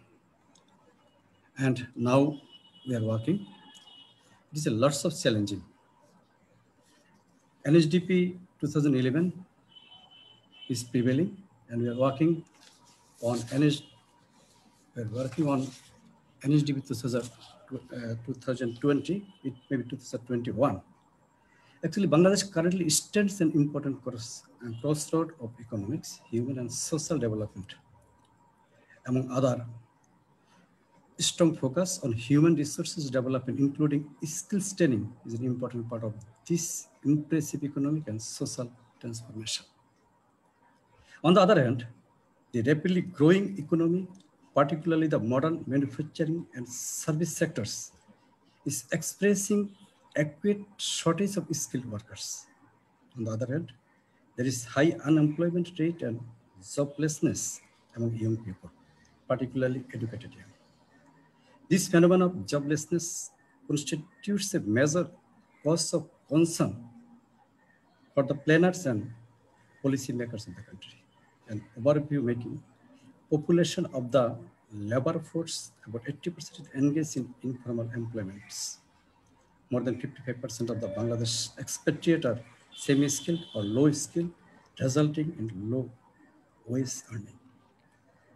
Therefore, preparing the potential workforce for the labor market, both domestic and overseas, to appropriate skill training is of utmost importance. And in this view, NHD is working. There are lots of challenging prevailing for us. We cannot supply skilled workers to the industry according to their desire. There is a skill gap prevailing here. Now, we're working on the certification of freelancers. We are making a guideline. And also, we try to establish a skill portal for the future job seekers also, and also industrialists or ICS. We are working with ICS. We have only 13 ICS. We are making another 3 and hope if we active our ICS and also we making a good relation with the industries, that means industries link is okay, and NSDA create a good opportunity for the new job seekers and also new environment. There is another challenges for us. COVID-19 has brought massive challenges in the socio-economic context and the skill economy in Bangladesh, especially in relation to the labor market, youth employment, and skill training. I agree with the CEO, Grameenphone, Mr. Yasir Azman. he clearly uttered that we need hard skill, soft skill, and human skill. We are working on this way. It creates challenge for us. We have lots of problems. We need standard, we need curriculum, we need assessors, we need assessment tools, and we need online platform and also competency standard. But we are hopeful. We are working with the help of the government, and we need a good relationship with the NGOs, with the government bodies, and also private sectors. If we coordinate with this, all the sectors, so NHDA take a good role to prepare the manpower, to prepare the skilled people for the new work environment. It is really a challenge for us. We are working. I joined this institution 1st November. This is the first challenge, and also it is my eligible place that I'm working with all of you, and I need your help and cooperation for establishing NHD's program and activities. Thank you, sir. Thank you, everyone. Thank you, Mr. Dulal, for your nice and valuable comments. Particularly, you elaborated on what NSDA is doing, and we very much like to join with you in the future on certain areas to work together. Our next special guest is Mr. Sudipto Mukherjee, Residence Representative, UNDP. Sir, you are attached to us? Mr. Sudipto. Yes, okay. Thank you very much. Thank you very much, Mr. Sudipto, for joining us and for your valuable time. We like to hear on our topics today and also the keynote presentations. Sure. We also like to know, we know that the UNDP is one of the major development partners of Bangladesh since its independence. What are the avenues where UNDP projects are coming in near future? Is there any possibility that DCCI can be part of you in implementing those projects? Over to you, Mr. Sudipto.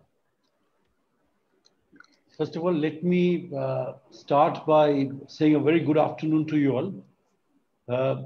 I know that my good friend, Dr. Zakir Zaman, is not well. I wish him a very speedy recovery. He knows that I'm a COVID survivor myself. Let me start by congratulating DCCI for this very timely session. And as we heard from Yasir Azman, everybody's actually thinking and trying to organize similar events.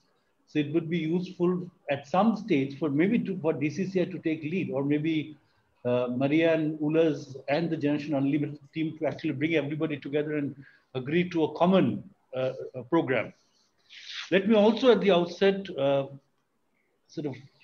congratulate the keynote speaker, Dr. Masroor Reza, for what I believe is an amazing, amazing, captivating, insightful, thought-provoking, and informative articulation of the current, work environment.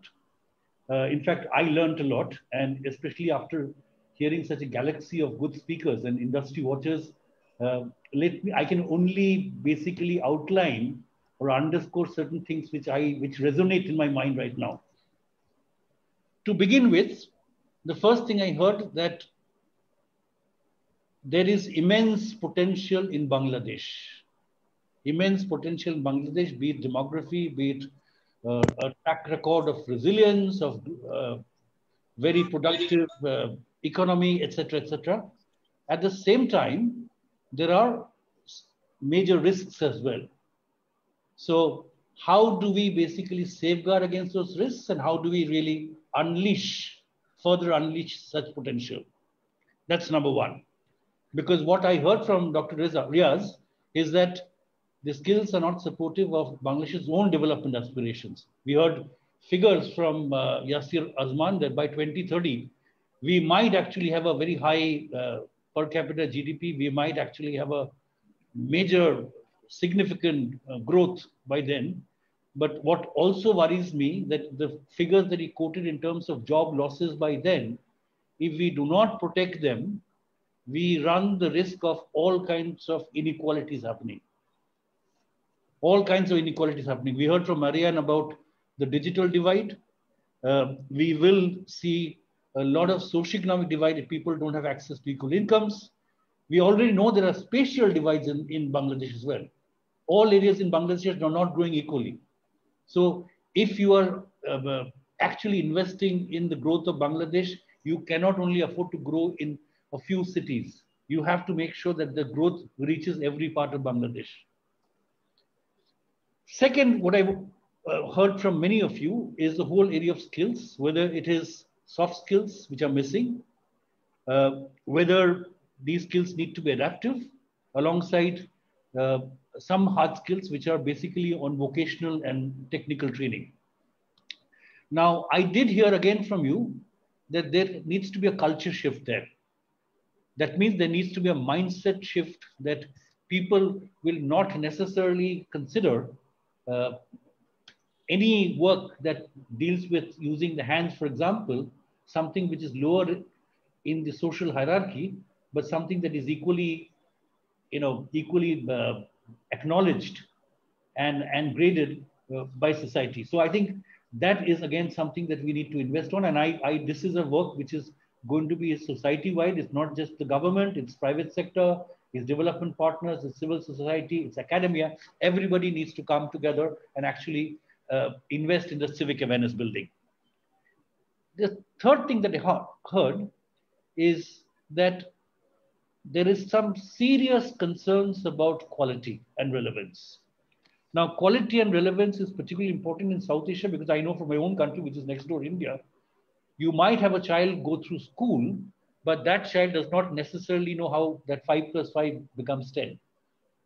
Now, unless you're investing in quality, this is not going to work.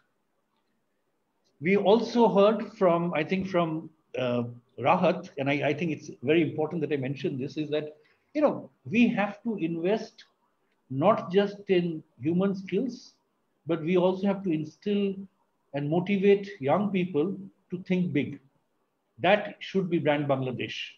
Brand Bangladesh, today's the world is very different. In the world of the SDGs, we are not just Bangladeshi citizens, we are citizens of the planet. We have a planetary responsibility. So we need to invest in citizens who can carry those planetary responsibilities and actually think big, think beyond Bangladesh, and think how they can serve the whole planet. I heard from many of the speakers that the devil is in the detail.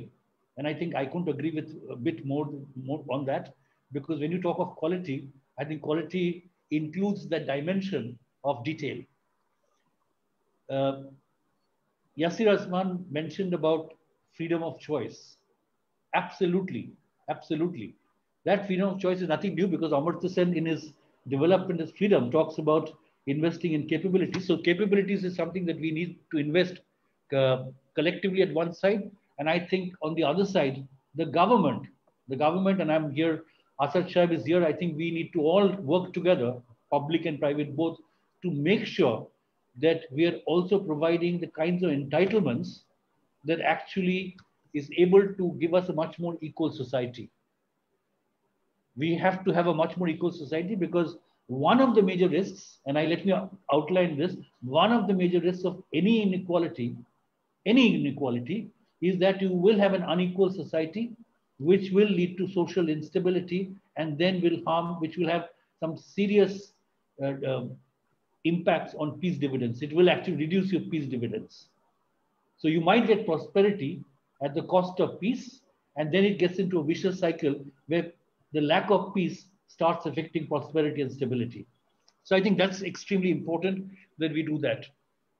The final thing, and this is an important thing for me, many of you have mentioned about job quality, and I completely agree with you. I think, Azman mentioned it in great amount of emphasis, and I agree with him that I think it's the duty of any ethical employer to be constantly investing in their employees, not necessarily only to retain them, but also to give them the same freedom of choice that he mentioned about, that people can actually go and lead much more fulfilling lives in whatever they want, in whichever area they want. And that's the kind of quality of jobs that I'm talking about, not just conducive work environments in terms of safety and health conditions being met, but where people will feel inspired to come and do things, do new things, innovate, and create for the world. The last bit that I wanted to talk about, and we talk about very little on this, COVID has actually asked us to rethink everything.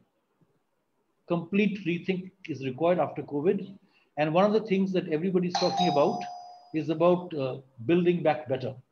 Or not just building back better, but simply building better. It's not back better, because if we go back to what we were, it's not good enough, because what COVID has done is basically shown that we live in a house which has a leaking roof, and that roof needs to be fixed. And this is where I very seriously believe that the importance of human values, investment in human values. There is a particular set of, in SDG 4, there are certain set of indicators which are on education and human values. We don't invest in those. Nobody talks about those SDG indicators. Nobody talks about. You talk about access to education, you talk about curriculum, but nobody talks about human values, because earlier those values used to come from the family. Now with families becoming smaller, becoming much more nuclear, the problem with both parents working and not spending enough time at home, it's up to educational institutions and societies to invest in values. And I think investing in those human values is extremely important, because if you can create a good human being, you have a much more responsible citizen, whether they're an entrepreneur, whether they're a politician, whether they are a civil servant, whether it's a private sector manager. They will all work together to make a much more equal and peaceful world.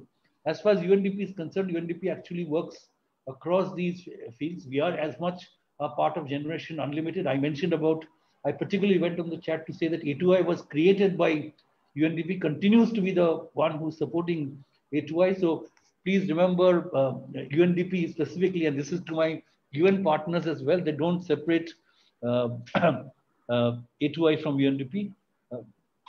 A2I from UNDP, we have been, so going forward, we will be working on a range of areas. A2I itself is evolving to make sure that we are working on reducing all kinds of inequalities in society, including making sure that services, public services can reach the last mile. We are looking at working in the whole area of financial services. I think financial inclusion is something that we're going to focus on. We are going to focus particularly on women, and I think this is an important one. I did hear Marianne Ullers mention about focusing on women, because if nothing else, women are likely to be disproportionately affected when it comes to job losses. We've seen particularly in the RMG sector, and we have Tomo from ILO. He's been leading on work, the UN's work in the RMG sector. He can tell you more, but I've seen figures which are really worrying. From 2013 to 2018, we've seen 1 million jobs lost just in the RMG sector, and mostly women. And in fact, interestingly enough, RMG sector jobs, which used to be very unattractive to men, the moment you fought and improved conditions, it's men who actually crowded out women. So women are at the disproportionate end of losing jobs, particularly in a post-COVID world. And I think this is again that we have to be very, very conscious. And given the fact that the COVID has shown that it's possible to work from anywhere, perhaps you can work from home. So we will have to invest in that digital empowerment, digital education that is important. And I say this digital education and literacy quite important, because we've also seen the wrong end, the negative side of not investing in proper digital literacy, that you will have situations where people are on social media, but not necessarily getting the best out of it, but actually learning the wrong things, or being at the receiving end of fake news and misinformation, and then actually becoming social liabilities. So I think, as somebody who's been in the country for 4 years now, I'm the tail end of my tenure in Bangladesh, I would try to end on a sort of optimistic note. I've always been an optimist. That's why I'm in development. I want to say that Among all the countries that I worked in, I have been impressed in Bangladesh for a couple of things. I'm not talking about the amazing growth rate and the major strides in social development that you made, but two things that makes me think about Bangladesh as being special. One is an amazing amount of creativity in the country. That creativity is there. You are born with it. That's the one which is innate in a Bangladeshi, in the blood.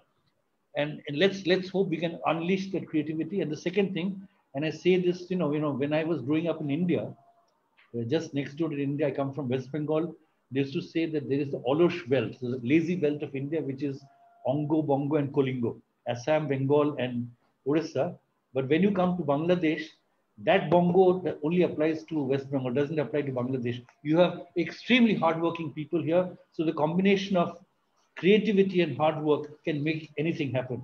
And I look forward to all of you working together, including UNDP, of course, to build that brand Bangladesh, a Bangladesh that is not only for itself, but a Bangladesh for the rest of the world. Thank you very much. Thank you very much, Mr. Sudipta Mukherjee, for your very, very last inspiring comments on us and on Bangladesh. Thank you very much. Actually, I like to take your first comment on working together, like UNICEF, NSDA, UNDP, and ILO, and probably the private sectors, particularly like Dhaka Chamber. On this particular area, probably we can work together and really do something unitedly for the country and for country branding. Thank you very much. May I now request Mr. Zakiuজ্জামান, country representative UNIDO, to speak as our next special guest. Mr. Zakiuজ্জামান, thank you, sir, for attending us, although we know you are affected with COVID, but like Mr. Sudipta, I am also a COVID survivor. So more or less, probably we are on a lot of people are on the same boat. Sir, welcome you and many, many thanks for your time in this session. We know UNIDO is playing a vital role in industrial cluster development around the world, but UNIDO in Bangladesh is not that visible to foster industrial cluster development here in Bangladesh. What is your comments in this regard, along with your comments on today's topics and the keynote presentations? Thank you very much. Over to you. Thank you very much, Mr. Moderator, and giving UNIDO as an opportunity for speaking in this wonderful forum full of wisdom, full of energy, and full of future optimistic forum. UNIDO is as UN agency, is one of the specialized agencies working in across the globe. 170 countries are the member states of this, of UNIDO. Bangladesh is also one important member state. In Bangladesh, we started our program in 2010 and working in different areas, particularly bringing recognition for European Union markets recognition for the shrimp sector, which was banned in 2009. Bangladesh regained that market and also regained that market in 2014, working with Ministry of Industries on establishing Bangladesh Accreditation Board. As a result of that, Bangladesh Accreditation Board is internationally recognized. Bangladesh doesn't need foreign organization to accredit Bangladeshi laboratories. Bangladesh Accreditation Board can do that. And also BSTI has metrological laboratories. Those are internationally recognized, one of the finest laboratories in these South Asian countries. Coming back to your earlier question in the cluster development, yes, UNIDO is not as active in other countries, particularly in India, Sri Lanka, and in African countries. The main reason behind this is we are still working on our modalities in Bangladesh, how we are going to expand and what would be our focused areas. Definitely industrial cluster development, but is one of our SMEs, including SMEs is one of our focus areas. Recently I mean between July and August, we haven't published that report yet. Probably in this November, we'll publish that. We undertook a study on 227 manufacturing industries together with Build, and results are similar to other findings as well. Small, micro and small medium industries are more affected. So we'll share that report with you. And we are focused and coming back to today's session. It's a wonderful session. Thanks to Mashur Riaz Bhai for nice presentation. He is my former colleague as well when I worked for IFC. My major comment, most of Mr. CEO of Mr. Yasir Azman, Mr. Rahat, and the colleague from UNICEF, and my Shudip Tada also covered all this effort. So my speech will be repetition of that. I would like to emphasize the same thing is on think beyond border, think big. Bangladesh should see it's a global world right now. There is a lot of talk on the Industry 4.0, where we talk about data skills, artificial intelligence, blockchain. These are things. So we are not sure how much Bangladesh are going to adapt these things, but there will be private sectors will adapt. May not be in that big way other countries are thinking right now, but Bangladesh will have opportunity to export its expertise in these areas. Bangladesh also need to think in that way. For example, in blockchain is becoming a popular talk, particularly in the financial sector and food safety and traceability areas.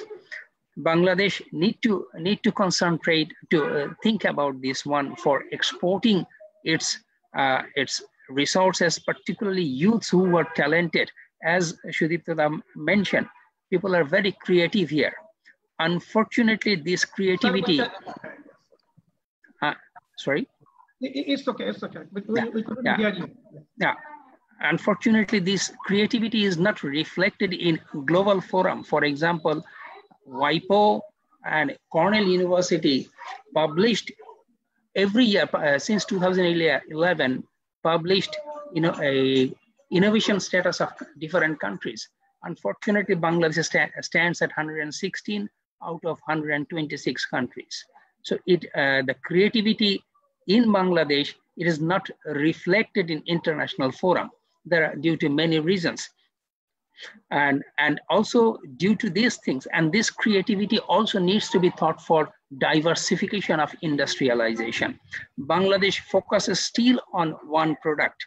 If we think about Vietnam, what Bangladesh earns by exporting, by earning 84% of its exports, Vietnam earns almost equivalent amount by exporting 18% of this textile and apparel sector. Vietnam's main exporting earning is telecommunication, 30.7%.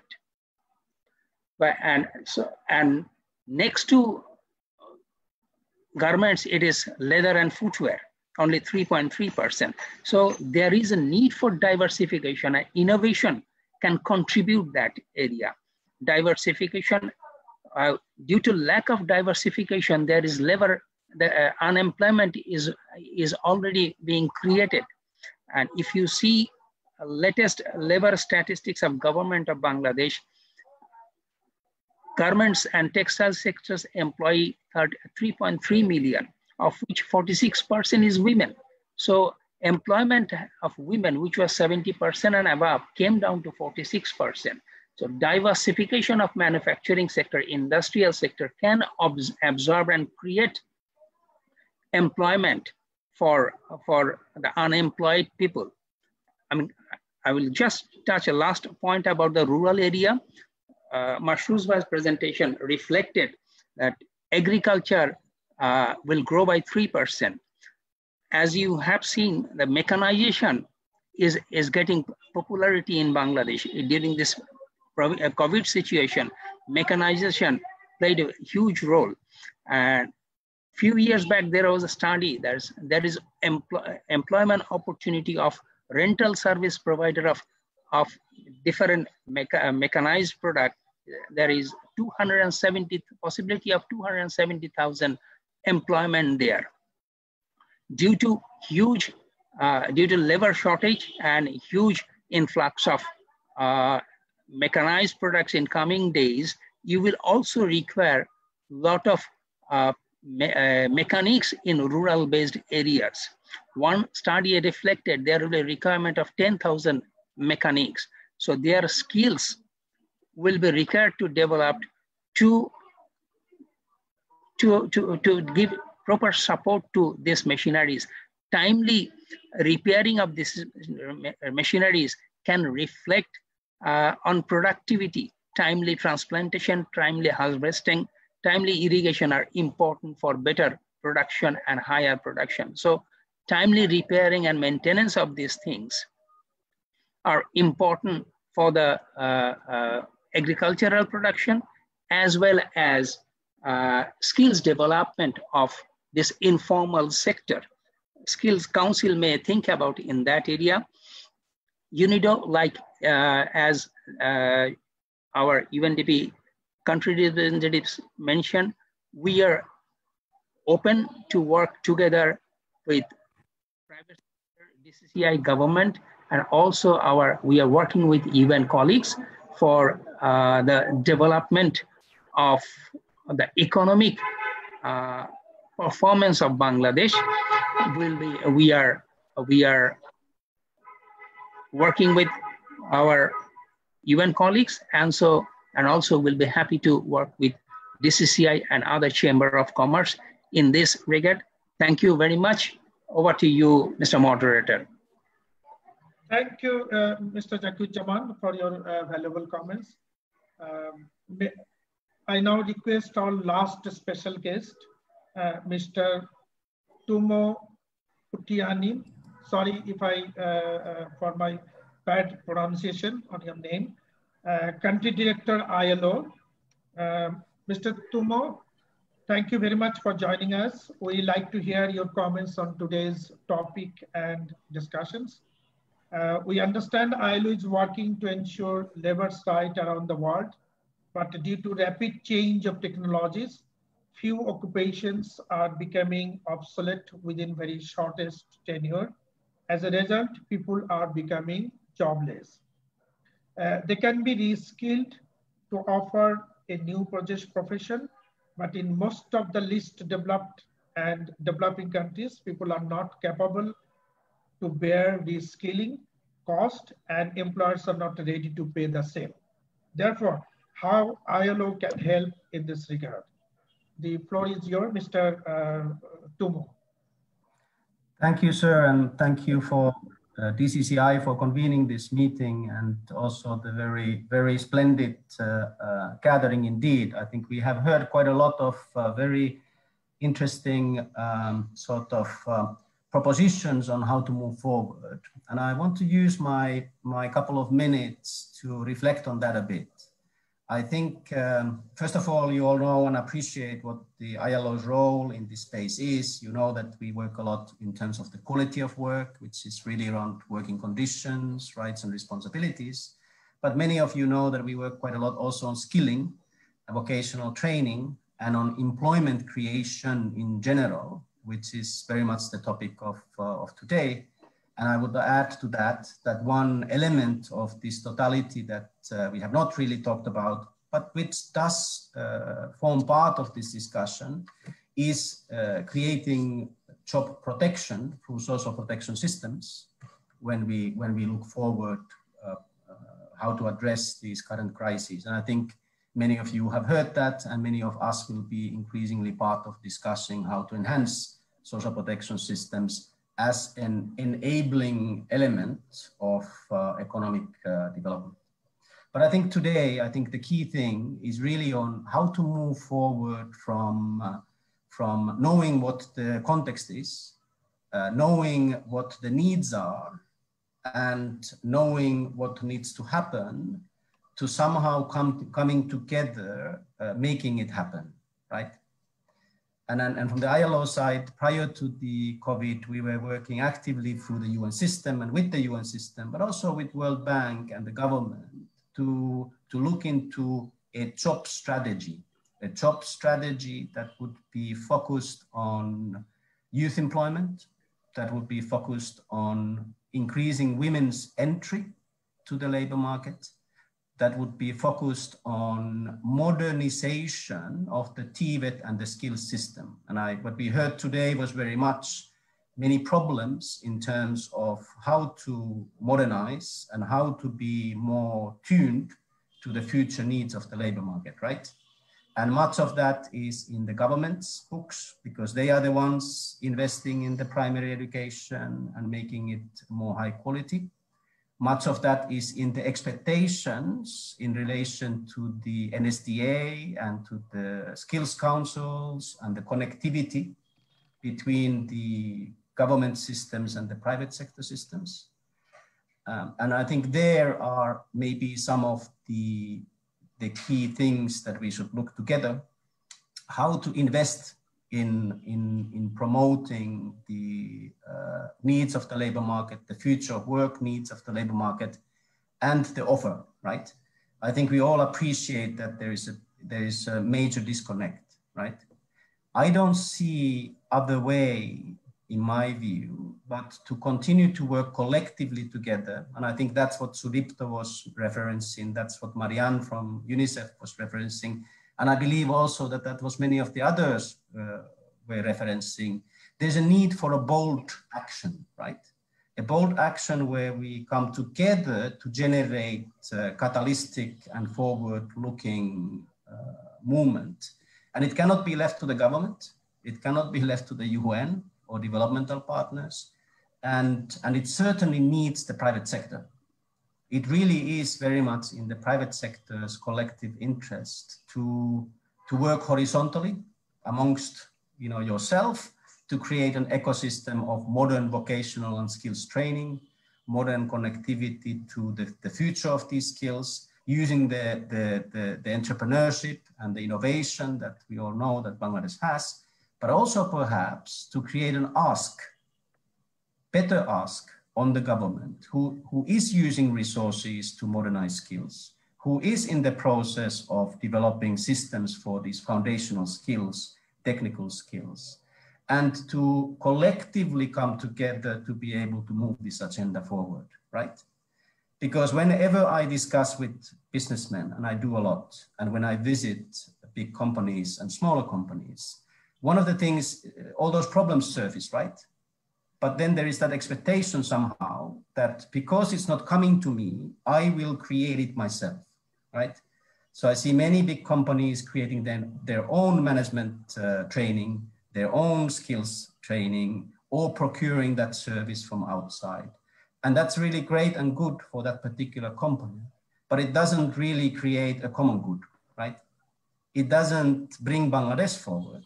It brings that company forward or that group of companies forward, but it doesn't bring the totality forward.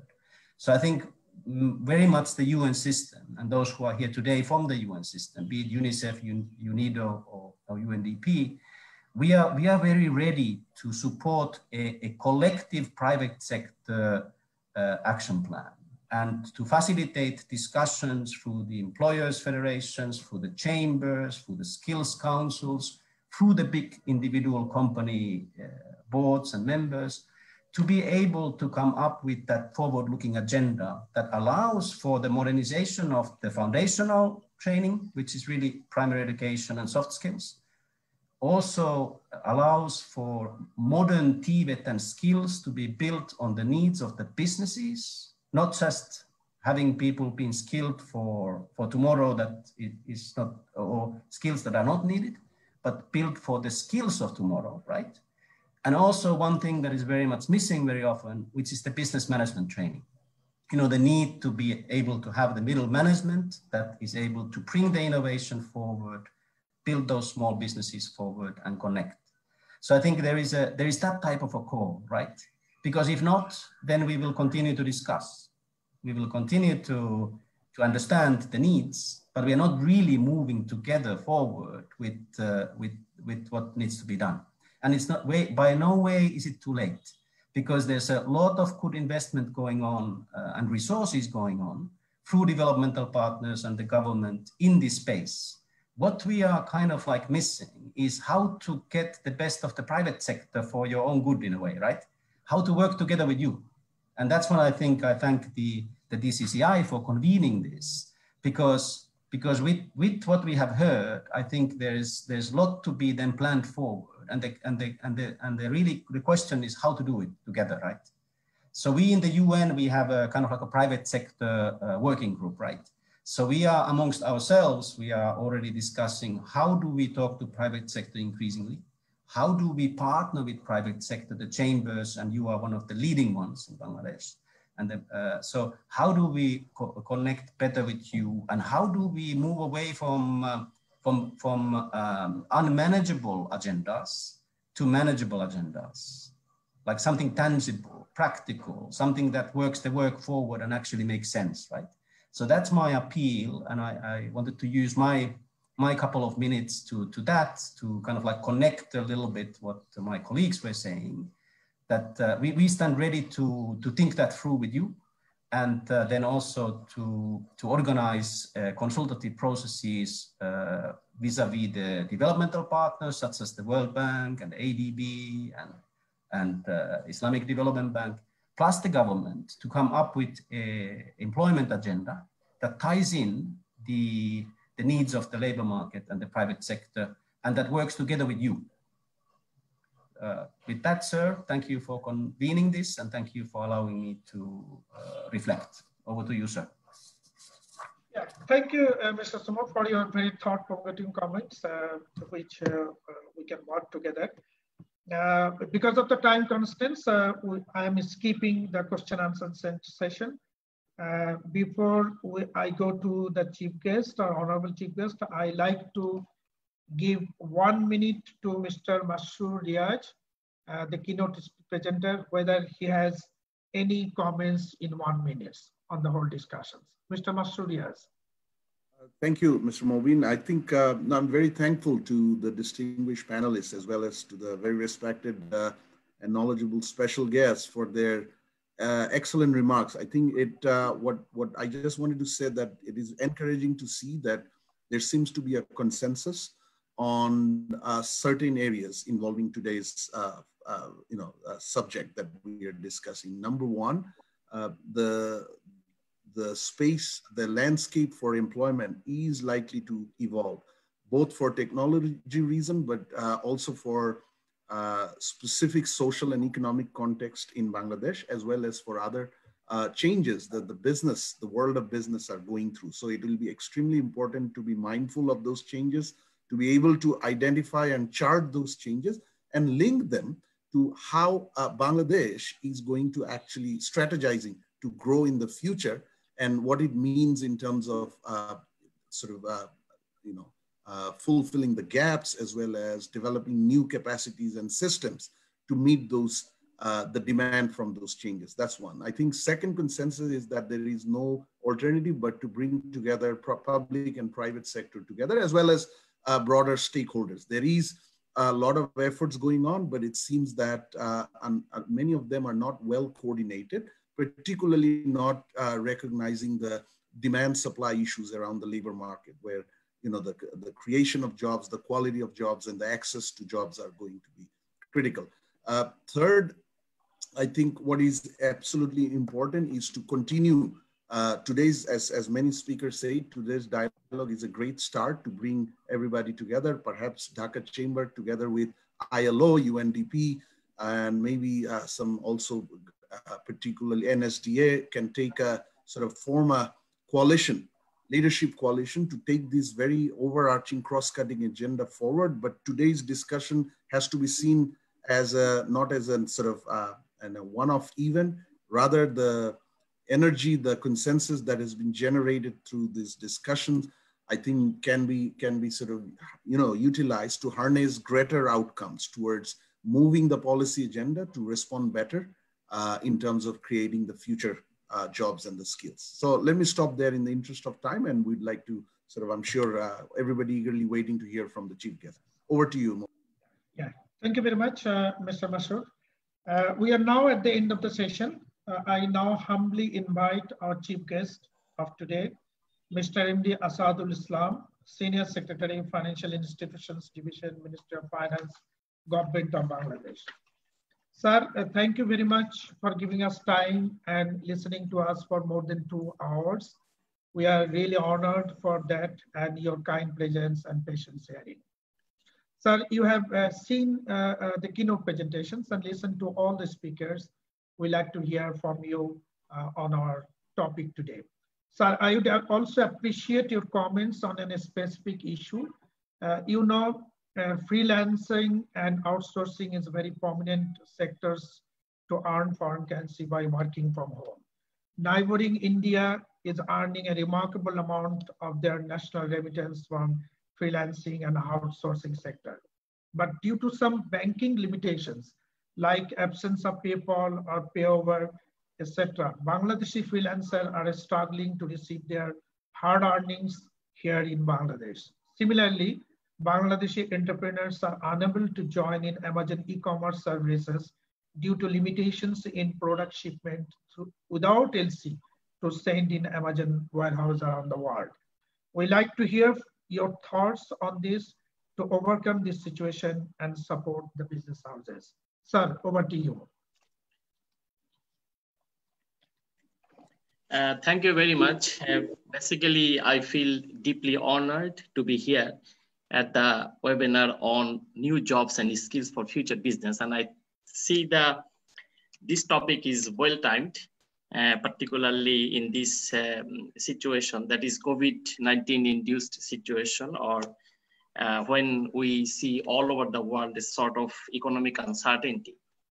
And so I express my gratitude to President of DCCI, Mr.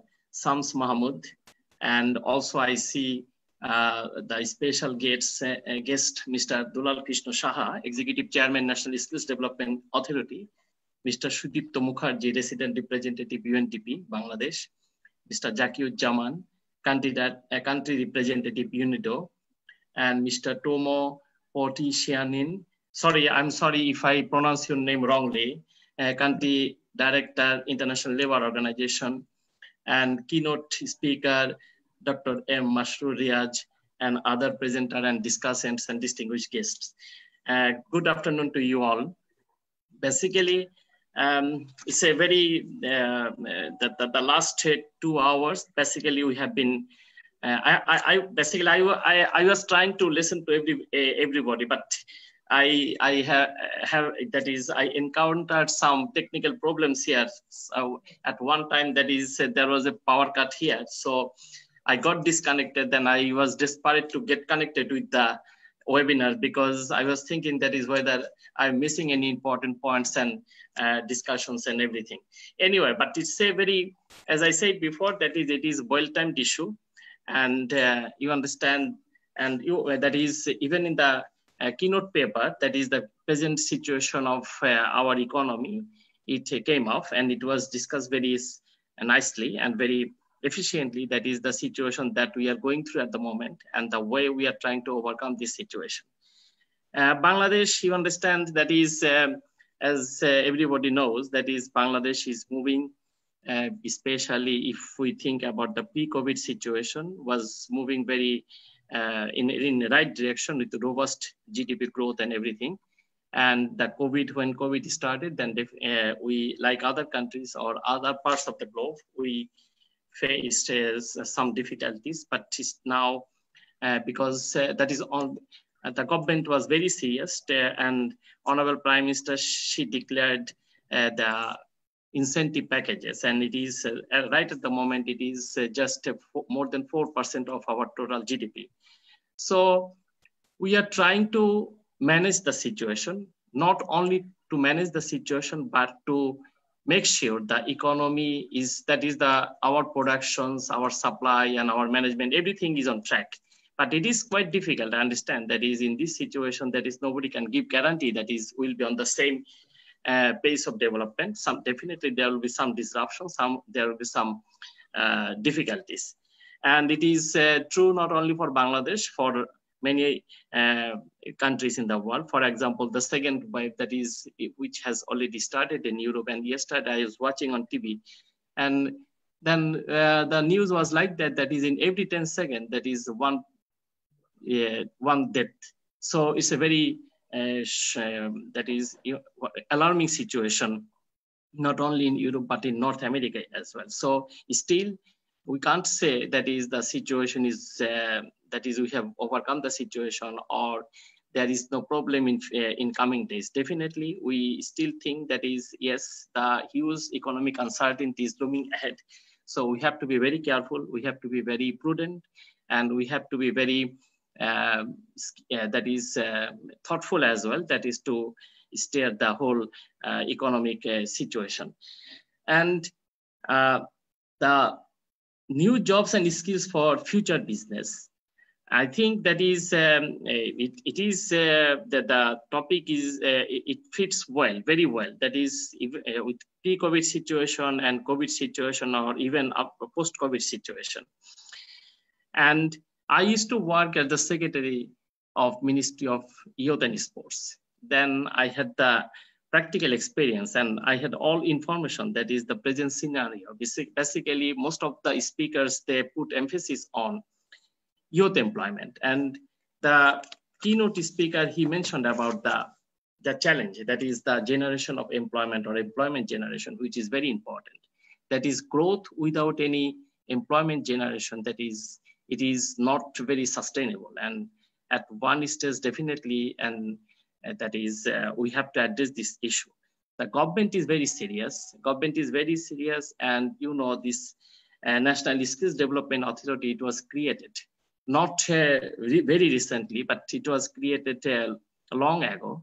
And Honorable Prime Minister, she herself, I think, if I'm not mistaken, that is, she chairs the National Skills Council.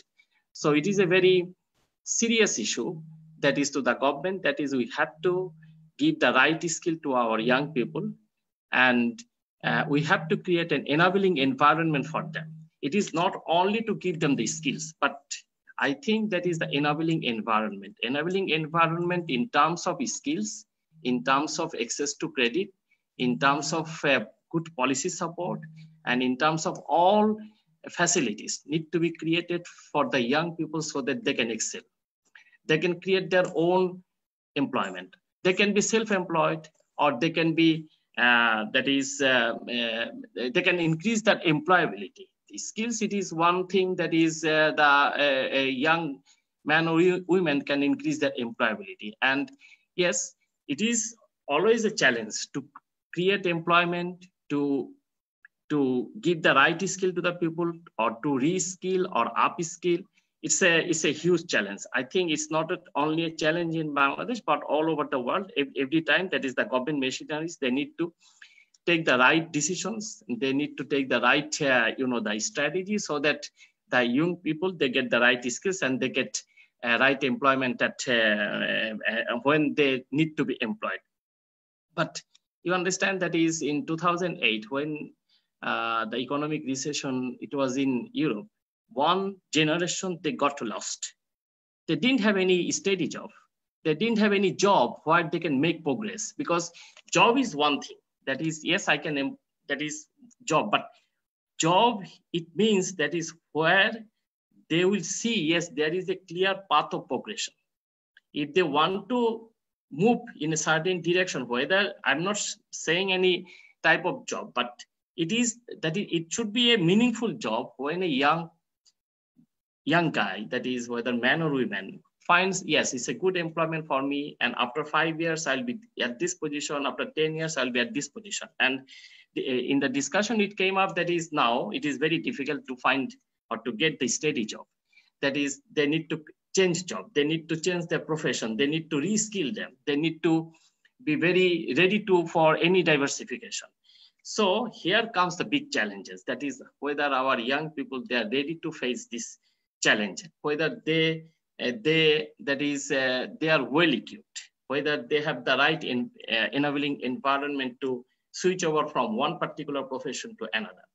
And in this situation, that is COVID-induced situation, COVID-19 induced situation, that is the issue is getting much complicated. Complicated because it's not a normal situation, and still we are expecting that vaccine will come and then everything will get settled down. But still, we don't see any that is very solid assurance or any sort of guarantee from the from medical science that is, yes, in next year it will be over and COVID will be gone. So the reality is that is we have to manage this situation. At the same time, we have to manage our life. Here comes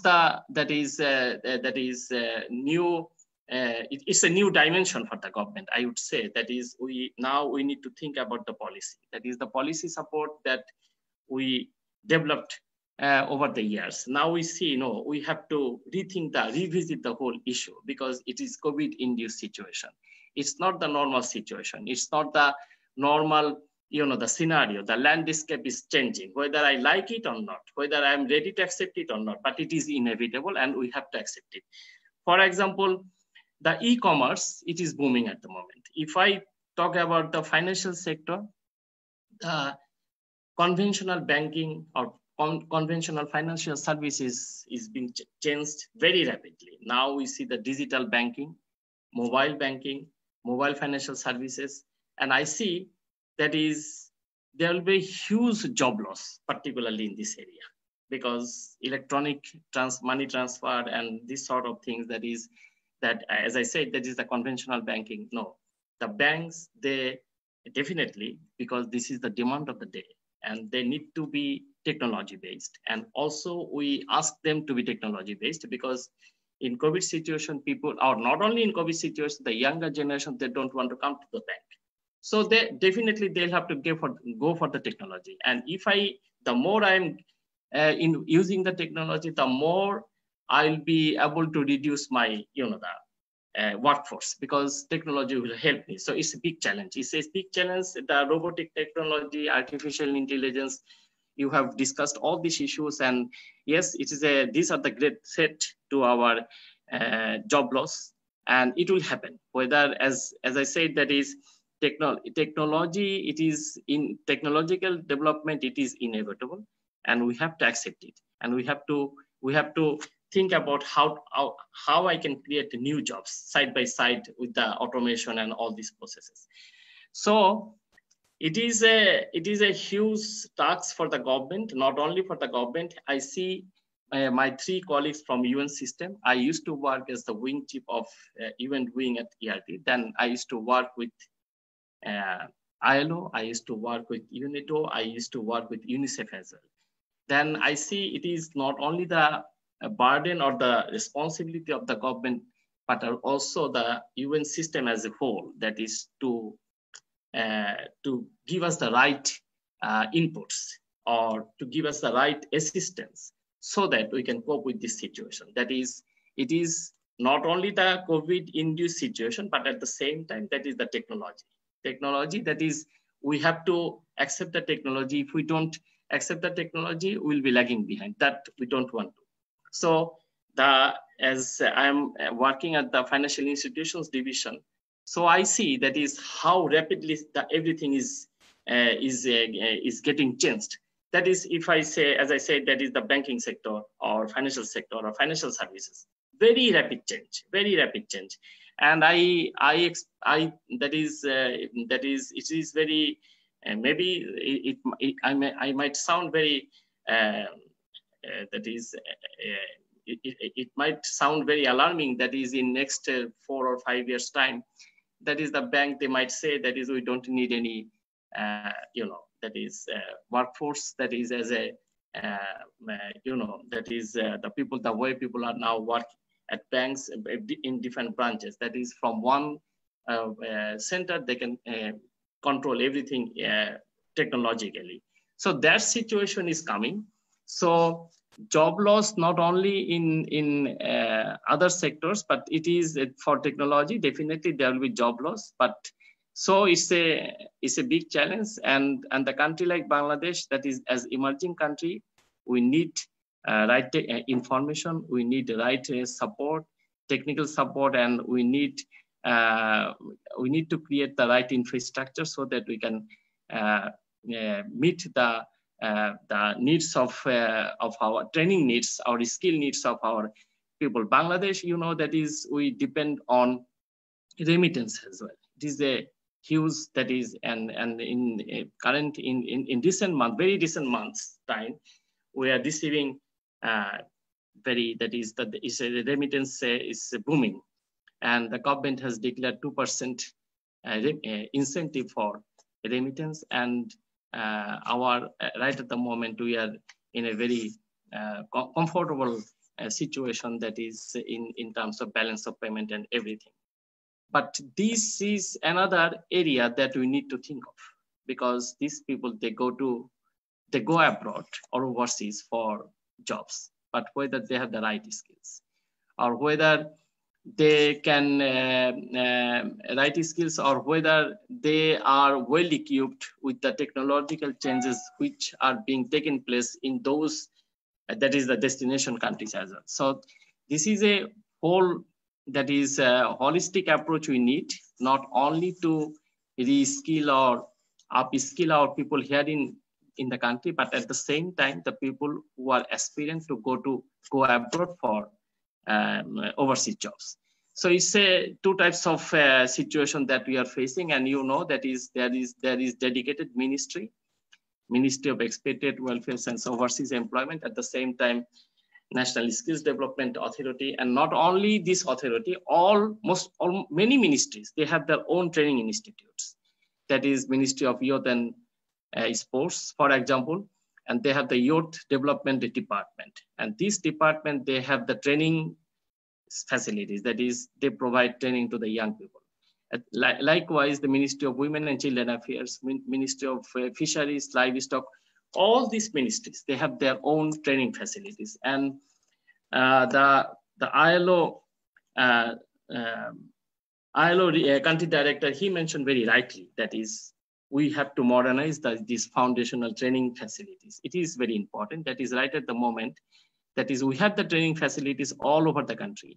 But the trouble is, that is, these are the very old fashioned training institutes, and they need to be modernized. And here we need the assistance. Here we need the support from our UN partners, so that, because these are the people, very young people, maybe they are the school leavers or college leavers, but we can't, we can't make any progress leaving them behind. We have to think about them.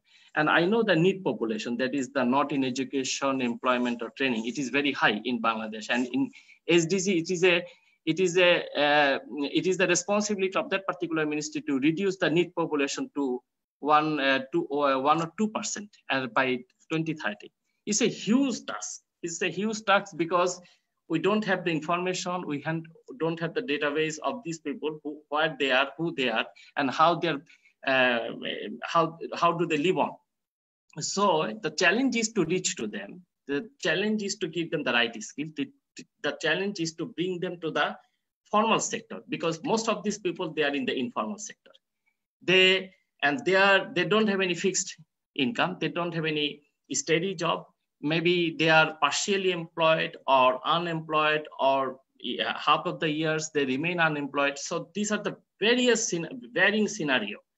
So here the National Skills Development Authority, definitely they got the job to do here, that is to reach to these people and to find out the right strategy how to reach to these people. Regarding the freelancing and e-commerce, the chair of Dhaka Chamber of Commerce and Industry that you have raised, yes, this is another very promising area for our young people. And these young people, they are well educated, they are university graduate, and that is for them, that is, we have to give them the enabling environment. And you know, the Bangladesh Bank, the central bank, they are liberalizing That is, yes, even yesterday there was a good news in the newspaper that Bangladesh Bank, they are making everything, they're very liberal now. They are very liberal now, and they are very keen to create as I said before, the enabling environment so that the freelancers, they can do their businesses, they can be well engaged with the globe, and they can be, that is their connectivity that they need, that is they need to pay abroad, they need to pay fees abroad. So these are the issues being addressed by Bangladesh Bank, and that is quite often we sit with a concerned ministry and the central bank, they also sit with us. That is, there is a instruction from the Honorable Prime Minister, that is, we have to create a business friendly or investment friendly environment back in country. And that's why we are thinking about to simplify our banking activities as well, because if we notice there is no regulatory bar, there is no policy bar that is to enhance or to facilitate the activities of our freelancer. But the trouble is sometimes the old-fashioned banking work processes or business processes, these are the stumbling block that we are trying to simplify. That is, you don't need to move from one desk to another.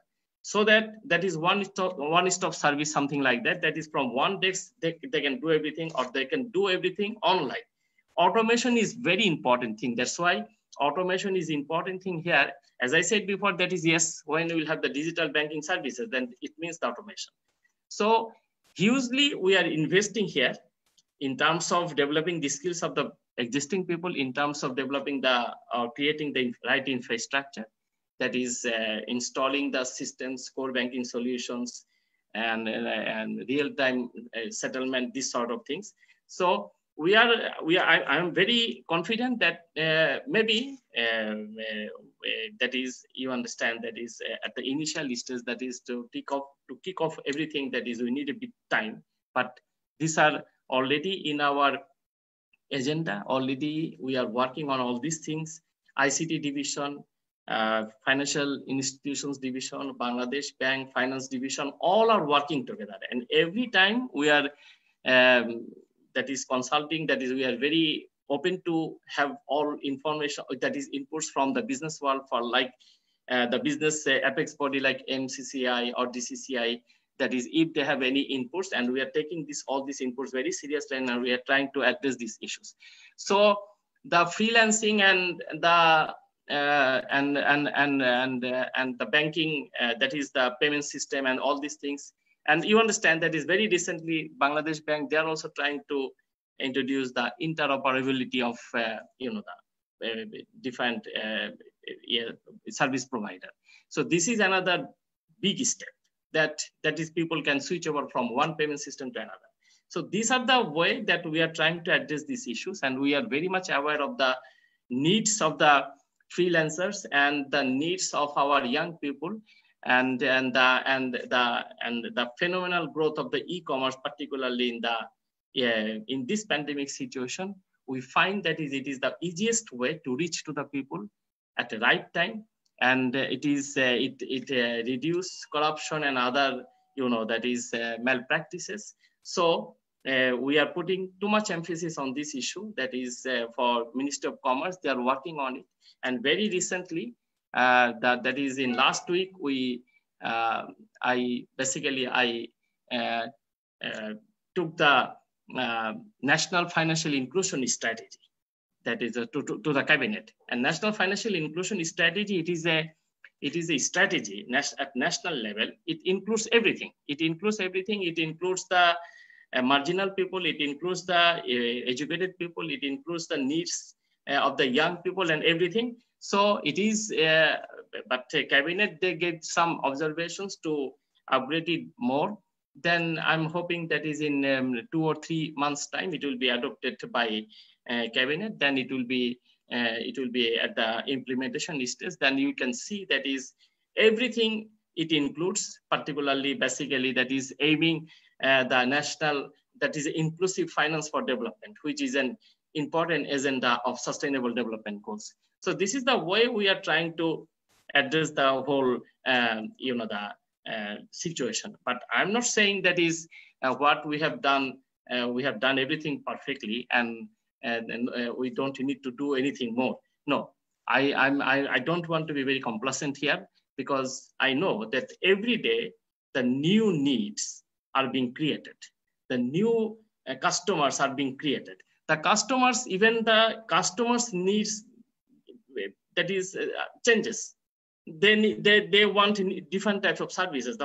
For example, if I take the financial services, and I see that now the bank clients, they need different types of financial services. So these are the changes. The trouble is that is how fast I can cope with these new changes, with the new demands, and how fast I can keep myself ready, or I can get myself ready to meet these new demands. So these are the issues that I think not only the ministry, but also our business bodies or corporate houses, they are also facing, and we are working very collaboratively. That is, whenever we find any problems, whenever we find any bottlenecks, whenever we find any stumbling block, then we discuss among ourselves and we try to get it addressed as soon as possible. Sometimes we are ready to change the regulatory framework. Sometimes we are so sincere to change the rules, regulations, and laws. You understand that is sometimes it's very difficult to change to bring about change in existing regulatory frameworks. But right at the moment, Financial Institutions Division, we are working with 13 acts. Just the main purpose of these acts to modernize the regulatory framework. And in the that is modernization means to make it more simple, to make the services, that is the service giving process or service or working process more simple, so that the client, they can get the service easily and it is accessible to all. Because we know that is the quality of service, access to service. These are the issues very important. Because enabling environment by enabling environment, I also mean this thing, that is the services that we are creating, it should be accessible to all, and it should be quality services. So this is the way we are trying to address the situation. But at the same time, I would like to request our colleagues from UN system, that is, we need their assistance because they have the expertise. They have the expertise, they know that is how best we can cope with the situation. As I said before, that is, it is not only the technology, but also COVID-induced situation, which necessitates the different technology. As I said, that is the online technology or different types of services, the health protective measures. So all of these issues that we need to address at the policy level. And I think this is a very important webinar, and I don't want to take much longer time because already it is more than 1:30. So I'd like to stop here, but I would like to thank once again the organizer to invite me here. And as I said before, that is, yes, it is a very big challenge. At the same time, it is a big opportunity for us as well. That is, because of this situation, we noticed the phenomenal growth of e-commerce in Bangladesh, digital platform, supply chain, and these sort of things, and the mobile banking services, the expansion of mobile banking services. These are the opportunities that we could harness from a COVID-induced situation. But at the same time, for future businesses, yes, we have to be very careful. And that is if we go for robotic technology and this sort of things, I don't understand that is how it is how quick we can reach to those areas, because these are very high level technology, and I'm not sure that is whether our country is fully prepared for those technologies. So we have to bear this fact in mind as well. That is, That is, we can't change everything overnight. We have to think about our huge population. We can't make them unemployed in the name of automation, in the name of digitization of the whole processes. So balancing, we have to make a very balance. That is we have to make our people, we have to give them the right employment, right skill. At the same time, we have to make sure that is, yes, we are at par with global progress in global technological progress. Thank you very much for inviting me, and it's very good to see Sudipto, Jakiujaman, and colleagues from UNICEF and ILO. Still, I can remember Mr. Reddy. He was the country representative after the collapse of Rana Plaza, the first project, the improving working condition in RNG sector. It was developed by me and Mr. Reddy, and we worked together. And UNICEF, Mr. Begbeder, and before that, Pascal, we used to work together. We moved to many places of the country. And so I am very familiar with the UN system. Thank you very much for the presenter, the excellent presentation, and that is very young, and I appreciate their ideas. And to some extent, I don't understand their everything because it's so sophisticated in thinking. So I was trying to understand that is what they are saying. So that's why another point that I always try to advocate, that is we have to put our young people particularly in the management, because the top level management in Bangladesh, they are not technology savvy, because it's a Sudipto, you can think about it. Because our top level management, always I'm very vocal about it, that is we need to change our top level management or replace the top level management by the young people like this, who can give us the new idea, who can take the challenge, who can take the risks. Otherwise, it's very difficult to move on. Thank you very much. Thank you very much. Thank you. Thank you, sir, for your extremely nice, valuable, and encouraging comments on the issue. We, the business community, expect that we'll get all-out support from you and from the government in the near future on these issues. We are now at the end of our session today. Thanks to our chief guest, special guest, and panelist. A special thanks to our keynote presenter, Dr. Masroor Riaz, for a very informative presentation. Thanks to our guests who participated in the discussions and made valuable comments. As we always do, the recommendations emerged from this webinar will be circulated to the relevant government agencies, which we believe will definitely help to develop an effective and timely decision on new skills and future job mappings. Thank you all once again. Stay safe. Allah Hafiz. Thank you, sir.